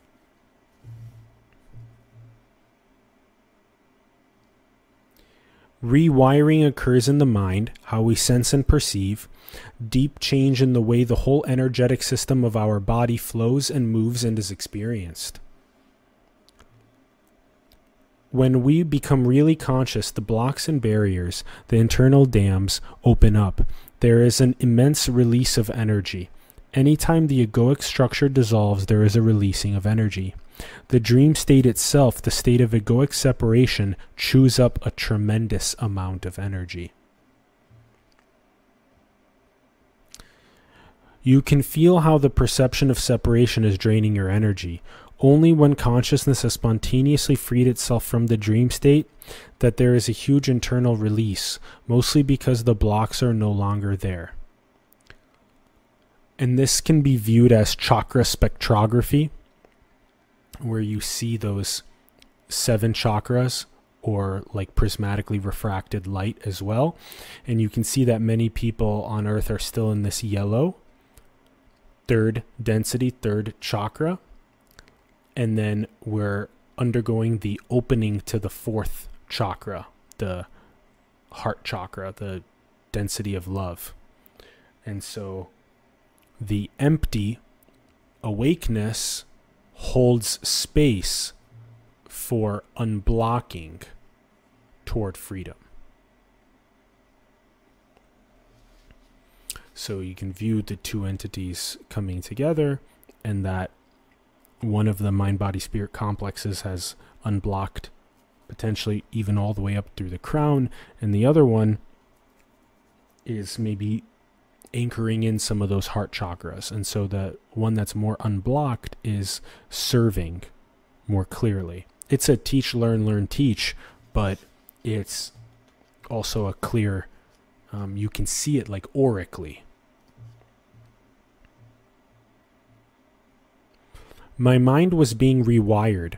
I noticed a much greater capacity for clarity and simplicity.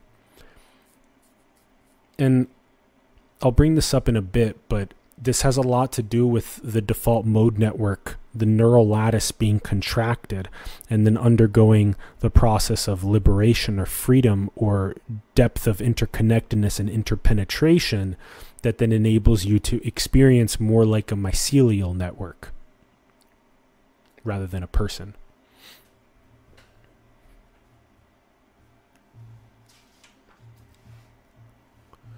And so this also leads to precision consciousness.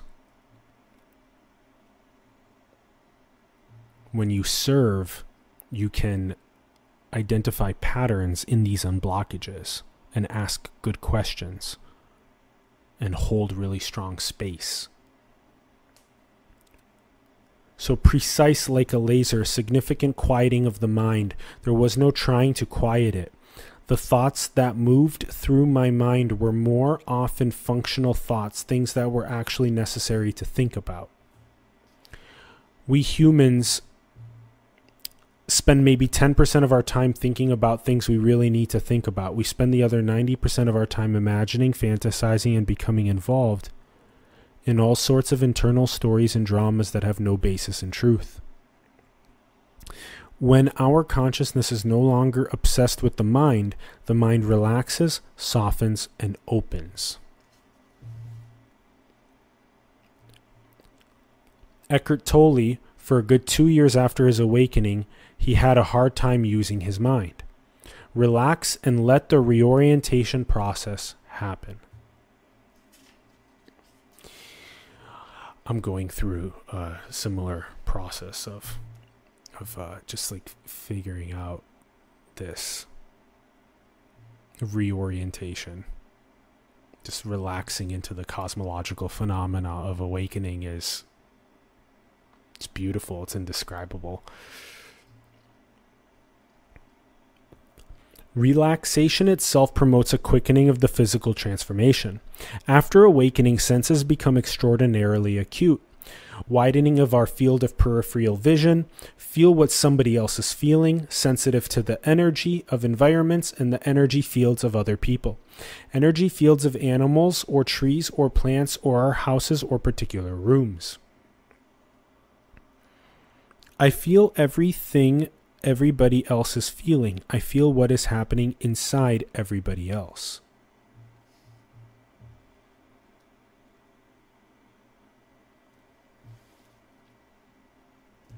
It is not necessary for you to feel everything somebody else feels. Sometimes an underlying infatuation with one's empathic ability, eavesdropping on someone's energetic state, we unconsciously find that pleasurable. Orient ourselves to our newfound sensitivity so we don't get too involved in everybody else's business.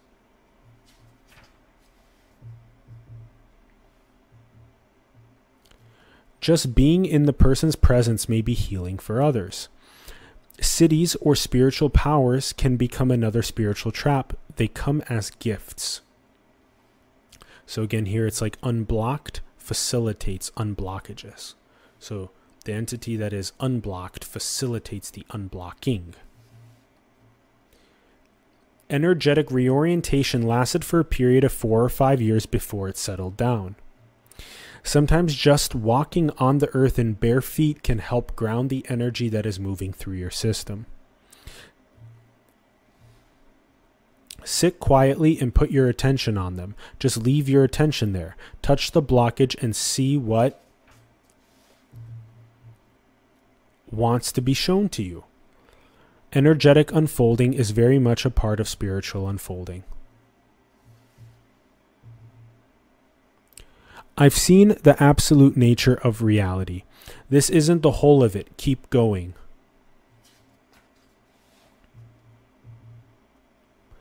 It is essential that an initial awakening isn't owned or claimed, that there is no assumption of completion. A new journey begins, expressing non-division at every level of your being.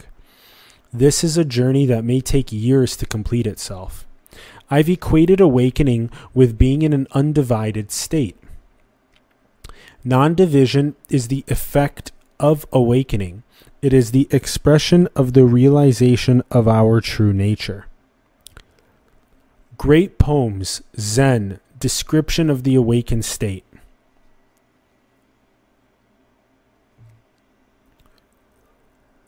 To be without anxiety about imperfection. Oh, that doesn't fit my idea of what an enlightened being would be. That doesn't fit my image of what an undivided being is like. Ordinary person. Awakening is dying into ordinariness, into non-anxiety. The state of non-division is not something you can understand until it starts to wake up within you.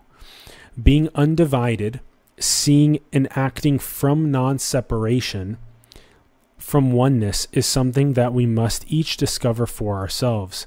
In any moment, are you experiencing and acting from division, or are you experiencing and acting from oneness?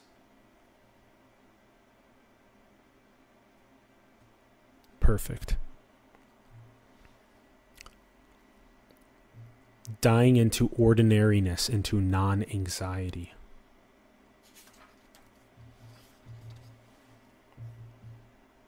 Awakening impacts us on 3 different levels of our being: the mental level, mind; emotional level, heart; existential level, gut.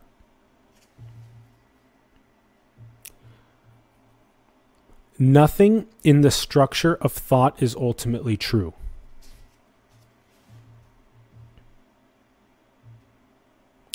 The mind has usurped reality. Human beings find our sense of self, who we think we are, our self-image in our thinking process. Mind has no inherent reality to it. It's a tool that reality can use, but it's not reality. Thought itself is empty. It's empty of reality. At best, thought is symbolic. It may point in the direction of a truth or an object, but many thoughts don't even do that.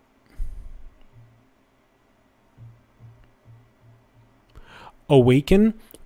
On the level of mind, we begin to perceive from beyond the mind. The mind itself is empty of reality. This is a profound realization.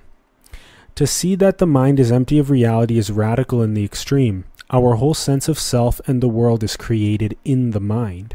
The world as we perceive it through the mind can't have any reality. The self that we perceive ourselves to be has no reality. Awakening on the level of mind is the destruction of your entire world. What is destroyed is our entire worldview. All the ways we are conditioned, our belief structures, this consensus, this viewing of things as true, literally down to I'm a human being, or there is such a thing as a world. So perceiving and acting from no mind, simply as life, the one.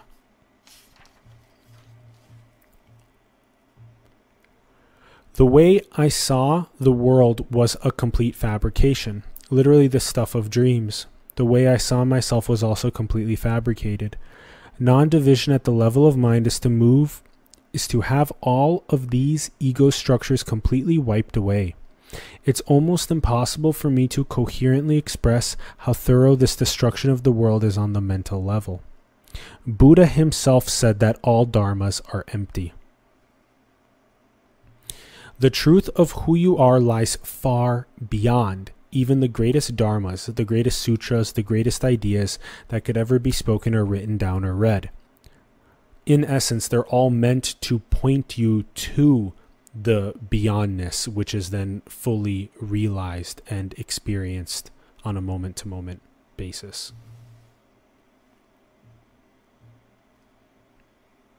Enlightenment is the crumbling away of untruth, complete eradication of everything we imagine to be true, from ourselves to the world. Most of us protect ourselves from seeing this truth. It actually destroys our ability to see the world in the old way. It renders our old world rubble.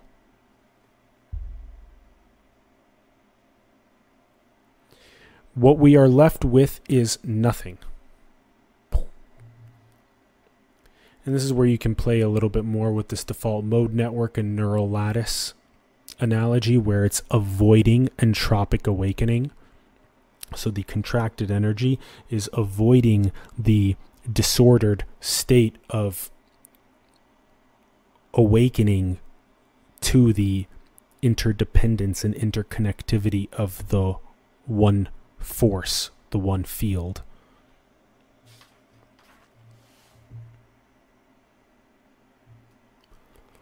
Birds have nests, foxes have holes, man has nowhere to rest his head.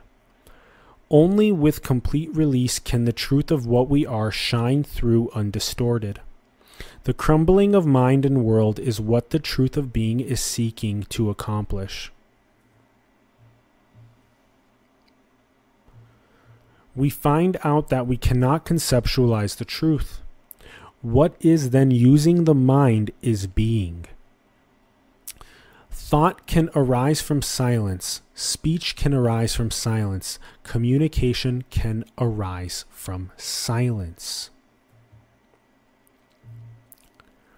So again, being universal, using the mind-body-spirit complexes.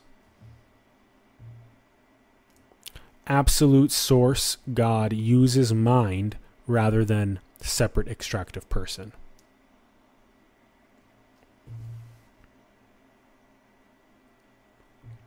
Mind always remains transparent to itself, never fixates and creates a new belief or ideology.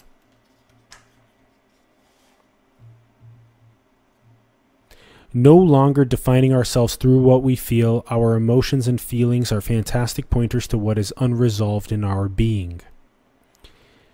And I love how Bentinho Massaro calls this the emotional guidance system.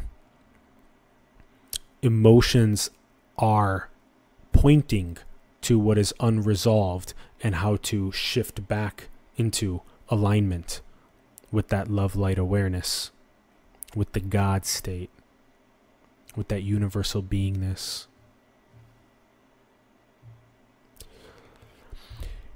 If we can be knocked out of emotional balance very easily, non-equanimity, then it's vital we start to look at our emotional lives.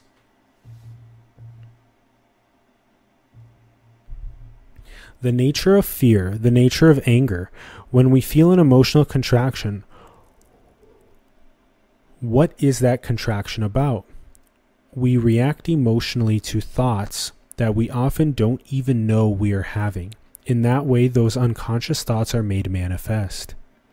If they want to release it, they have to get at the underlying worldview of the feeling.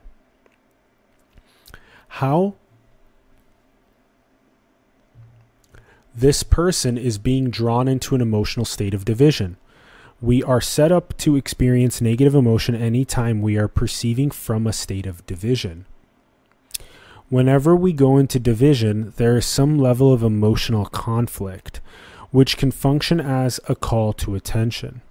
In what way am I going into division?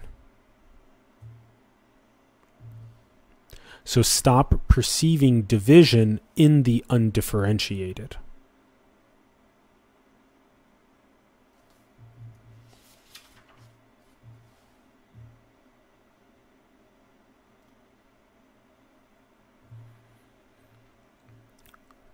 Sit with the emotion and meditate on it. If the emotion could speak, what would it say?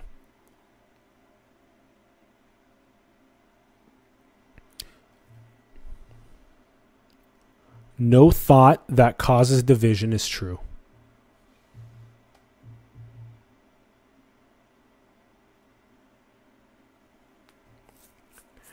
We construct a whole life around being a victim, a means by which we go into separation.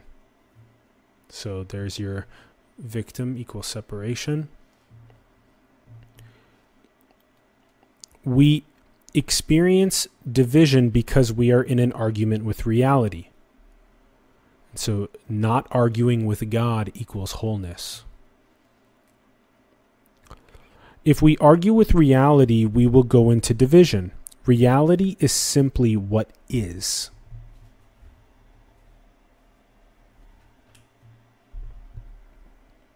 There isn't a justified reason to argue with reality.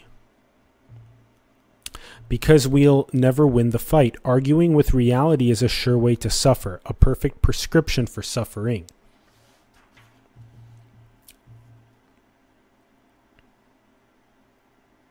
True inquiry has no goal other than truth itself.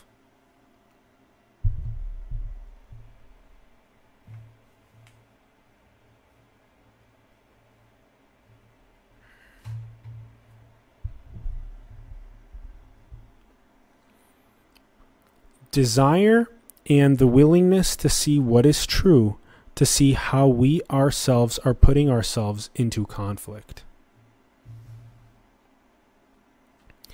A portal, to look from the awakened state, itself a lover of truth.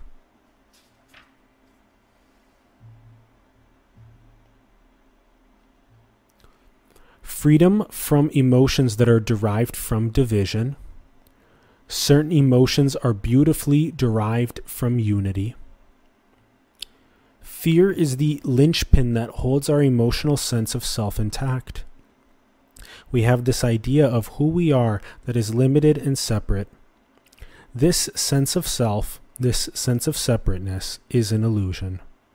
It's a little lie we tell ourselves that opens us up to fear.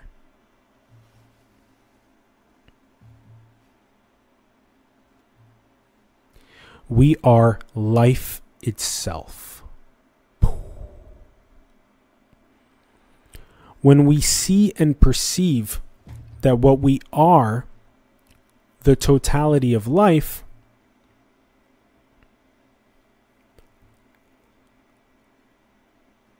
so let's stay with this for a second longer. We are life itself. When we see and perceive that we are the totality of life itself, we are no longer afraid of it.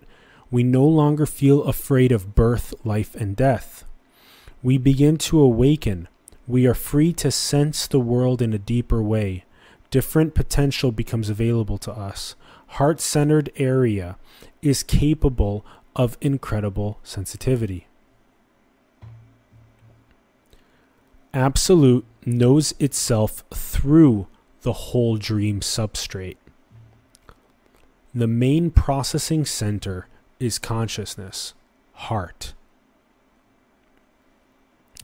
So the electromagnetic oceanicness of the absolute dream structure has these little whirlpool galaxies that are these individuated mind-body-spirit complexes, conscious, heart,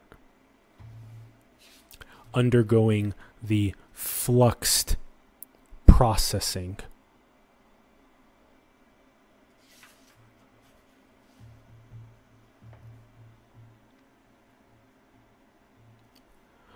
The whole body mind as a sensing instrument of the absolute. There's nothing to protect. All the thoughts, ideas, beliefs that cause us to go into emotional protection are false. Opening of the spiritual heart, Christ. Someone who is not defending himself or herself on the emotional level or the intellectual level. We experience ourselves in an ultimate sense to be totally unguarded. What naturally flows out of us is love, unconditional love, which gets balanced with wisdom. The ultimate nature of reality is indiscriminate. Reality is what is. The truest sign of an awakened heart is that it is an indiscriminate lover of what is. It loves everything because it sees everything as itself. Point to what is not you.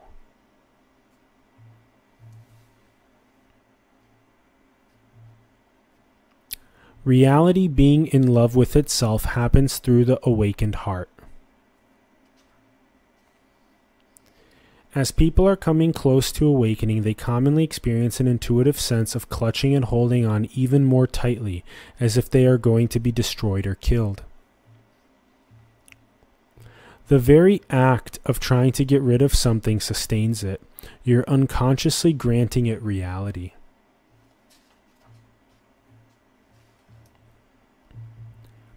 Let go. Surrender. There's nothing the I or the me can do. Fully letting that in, being fully penetrated by that awareness, is itself the final letting go.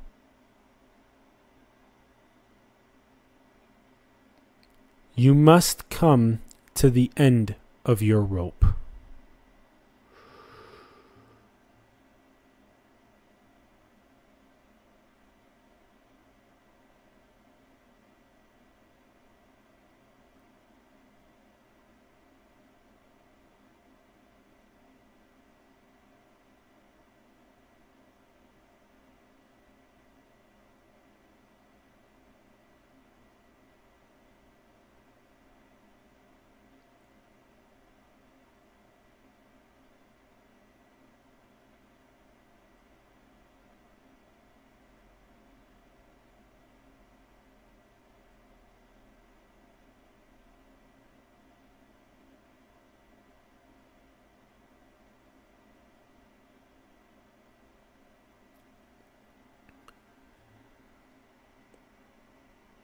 There's a beautiful process of envisioning yourself coming from the sourcefulness and how that requires you to come to the end of the rope of the separate self.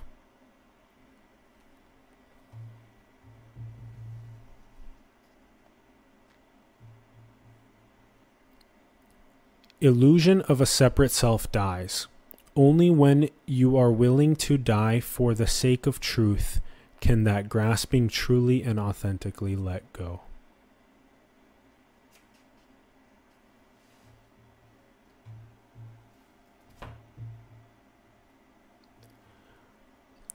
Life is traumatic to a sense of separate self. So separation catalyzes victimhood.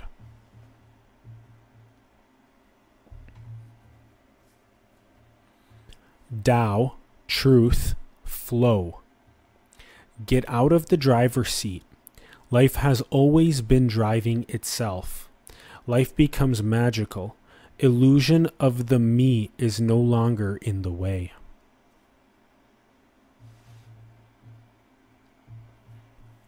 Anthony DeMello, enlightenment is absolute cooperation with the inevitable.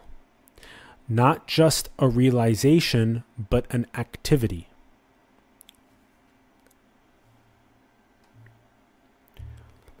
Say a simple and sincere yes to life, yes to death, yes to the ego's own dissolving. We don't have to struggle anymore. Flow is what navigates us through life. Flow is always amazing.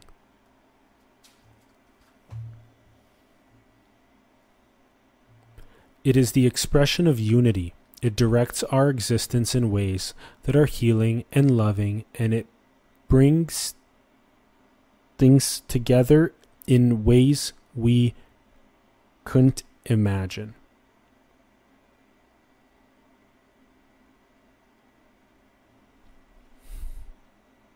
Enlightenment as active God flow.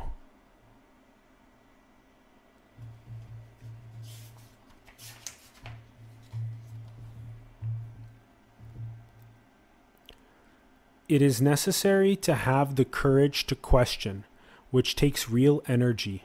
It requires focus and attention to look at your underlying patterns.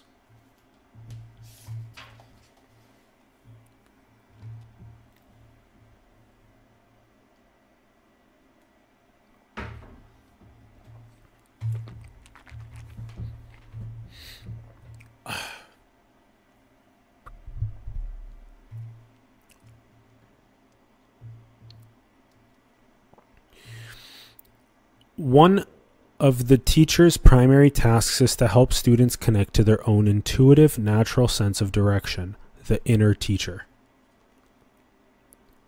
Satguru, truth teacher within.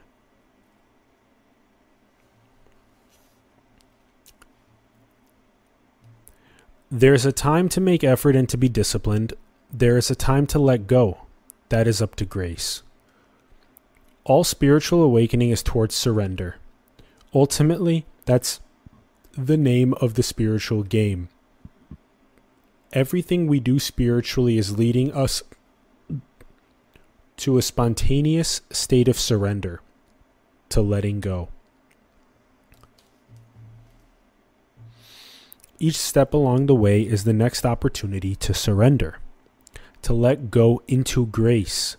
But ultimately, the whole of spirituality boils down to letting go of the illusion of the separate self.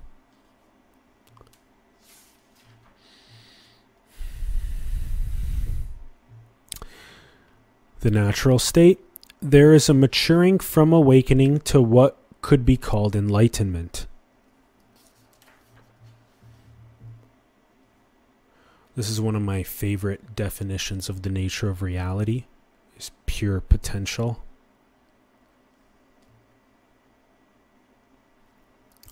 The tendency to fixate has been liberated. Deep ease, deep naturalness, deep simplicity. I'll show you this in a moment.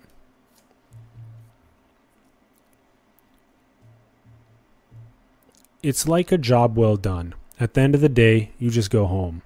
Everything is spontaneously put down. Spirituality itself is put down. Freedom is put down. Free of our need for freedom. Enlightened from our need for enlightenment. The whole idea of spirituality is itself a fabrication. We see that everything is transparent, ephemeral, fleeting, of the nature of a dream. Our greatest realizations, our greatest moments of aha are actually dreams within the infinity of the unborn. One's own great awakening was just another dream that never happened, shining presence through it all. Cool, so here's a visualization of this pure potentiality. So you have this, the absolute emptiness, nothingness, the absolute infinity, creation. And you have this state of no self.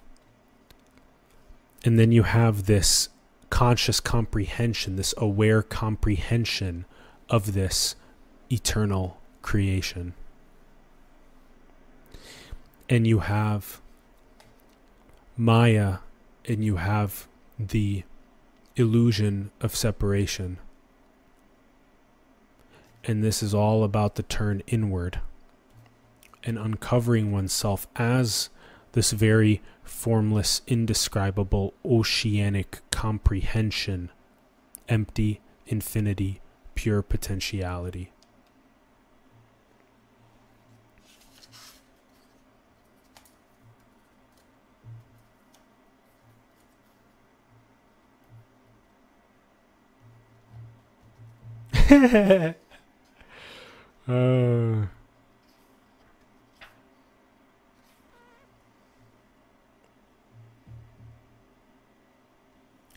Gone, gone, gone beyond, completely gone. Beyond even awakening itself, spirituality, religion, propel consciousness beyond its fixation and identification with form.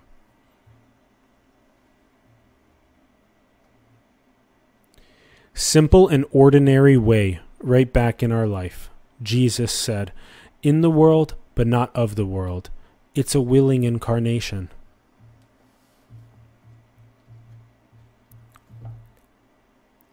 Drinking a cup of tea is experienced as a full expression of ultimate reality. Enlightenment is dying into the ordinary. Extraordinary ordinariness. The ordinary is extraordinary, a hidden secret. All along we were in the kingdom of heaven. There was only nirvana.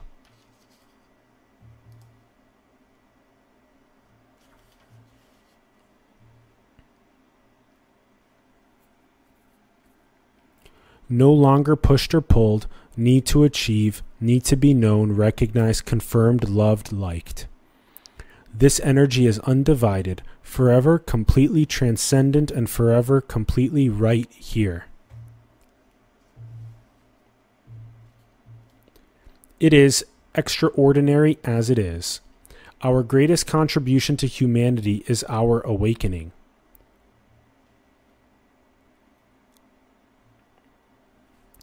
Come back as a gift, a newborn. Christ's transformation. The greatest help we can offer is our own awakening.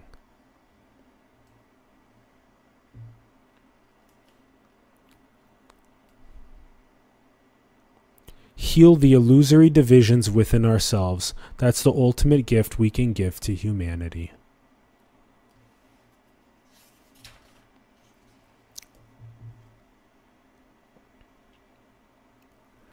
True transformation always comes from the inside. It comes from awakening. The outside world is nothing but an expression of the inside. What is manifest is nothing but an expression of the unmanifest.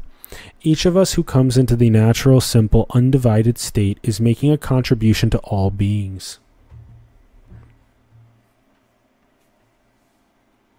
Become undivided in your own consciousness. Become part of the manifestation of unity. Enlightenment is extraordinarily wonderful and profound, but also very simple. Great definition of enlightenment, the natural state of being.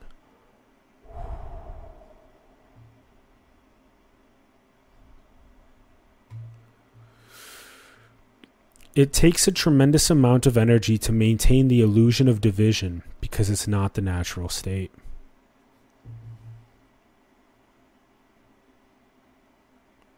Humanity is already in an altered state of consciousness called separation.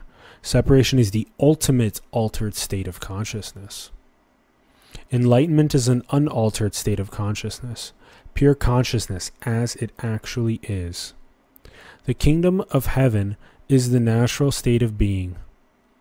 Nirvana, totally natural and spontaneous way of being.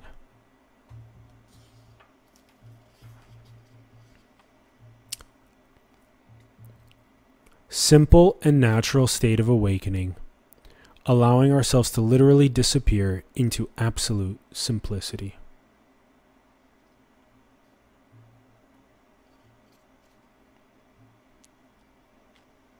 Completely leaving the human condition, viewing things from a conventional perspective was over for me.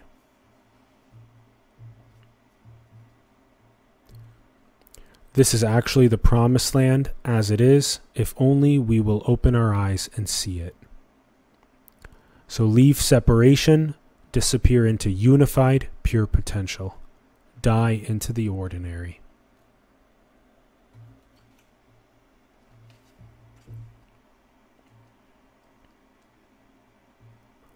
Awaken from one world to another, from one context to a totally different context. Separate self-world that you thought was objective all of a sudden seems not as real. Life is like a dream that's happening within what you are, within vast infinite space. A dream that's happening within the infinite expanse of emptiness. Snuck out of the dream, snuck into outer space. Oh, when did that happen? No thought can be grasped as real, true, or significant, is the experience of freedom beyond gravitational force of the dream state. So good. So good. The death of Velcro thoughts. So good. Velcro thoughts, instant of grasping certain separateness. The gap between the arising of a sticky thought and its disappearance becomes so narrow that the arising and disappearing is almost simultaneous. The gap gets so small that at a certain point you almost can't see a gap.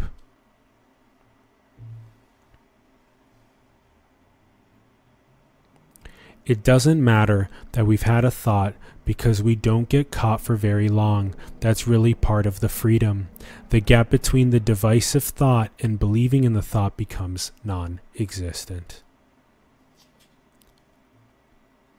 And that's this cessation, this non-existent gap between arising and not biting. So you're auto-brushing it off. This automatic contemplative fitness AI where you're perpetually not biting at anything that's arising. Perpetual cessation, perpetual neti-neti, perpetual nirvana, this very natural state. Abiding and dancing in unity truth, not divisiveness, delusion, separation.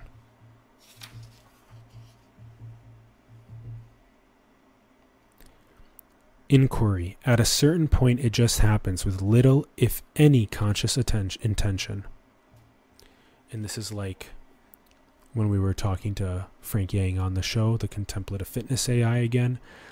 Enlightenment and awakening begins coming to you, which is so beautiful, very naturally.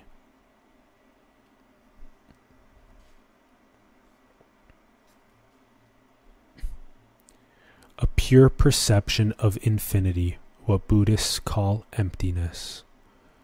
Vastness of infinity, vastness of space, pure light of being, almost blinding light of being.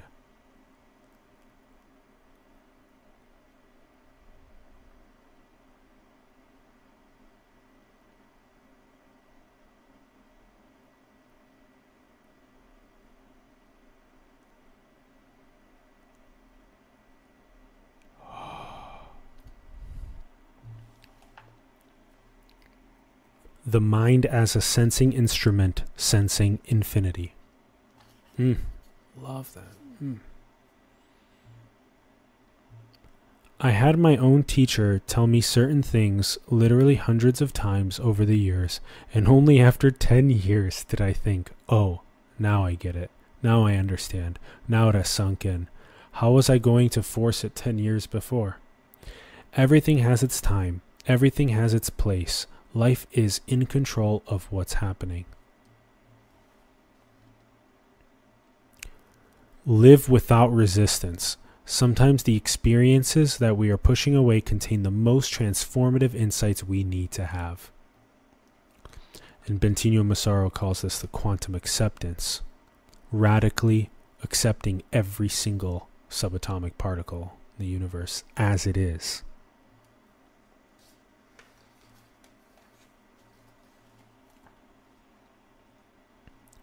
Anything you know for certain? Only that I am. That's it. One thing.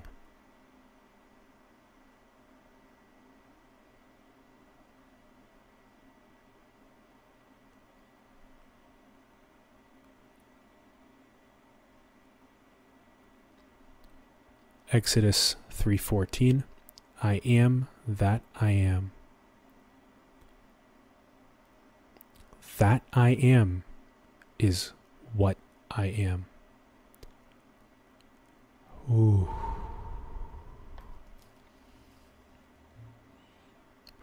I'm in union with life. I'm no longer arguing with life. It gets to play its part with agreement instead of disagreement.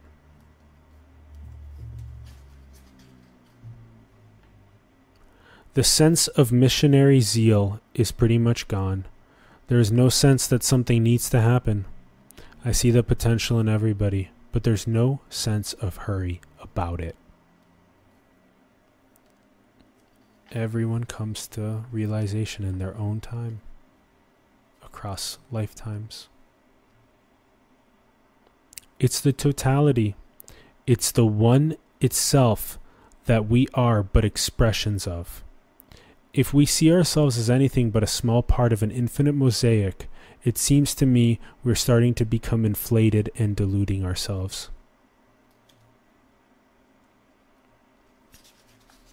Beautiful. Guiding intelligence appears more as a flow, sensing the energy currents in life.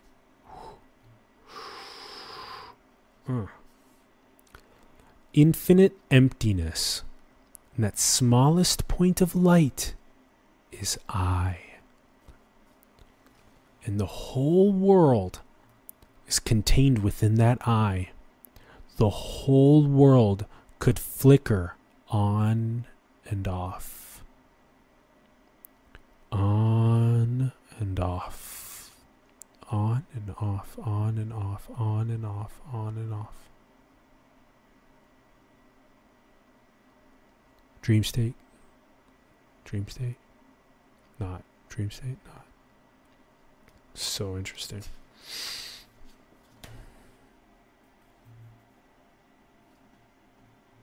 Popping yourself into a black hole. Cessation, cessation, cessation, nirvana, nirvana, nirvana, and natural state. Totally transcended, yet completely conscious. Present. The confusion from that lifetime popped like a bubble, and there was a tremendous sense of freedom. Unresolved from different incarnation, I went through each one of them and unhooked the confusion.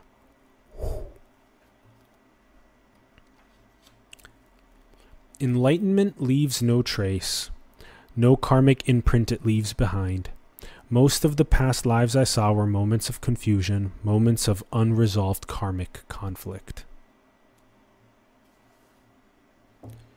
I don't see them as past because they're all simultaneously occurring, all simultaneously interacting. Ooh, waking up is dying. Everything disappeared, total blankness, absolute non-existence, nothing, no consciousness, zero. We must die in order to truly live. We must experience absolute non-existence in order to truly exist in a conscious way.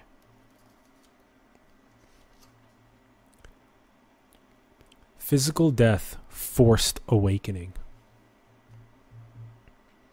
Some of the most amazing experiences I've had have been with human beings who are very close to death.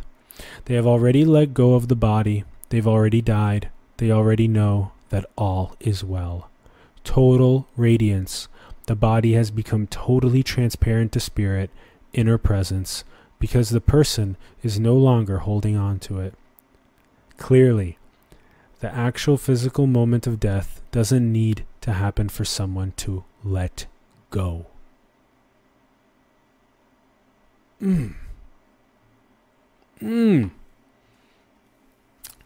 Adyashanti, his name means primordial peace. Ooh. What you are is the beyond, awake and present here and now already. I am simply helping you to realize that. Beautiful.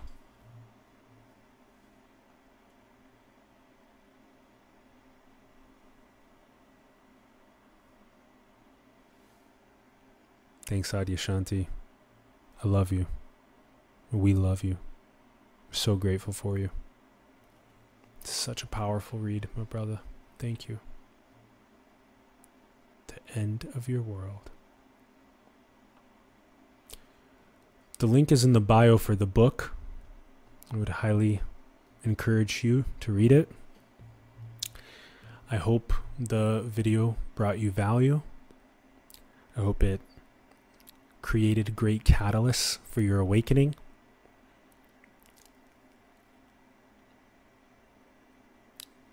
As it did for me.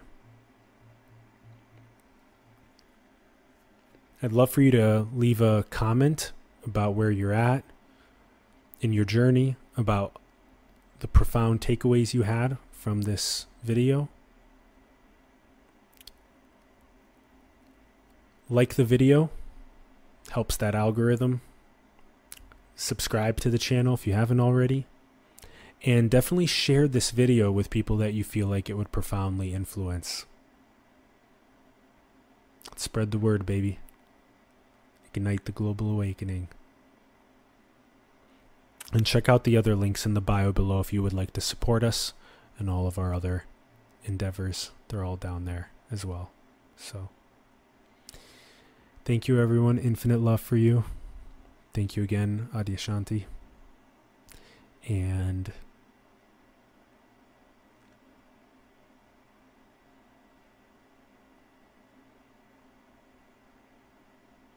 that is all, as it is.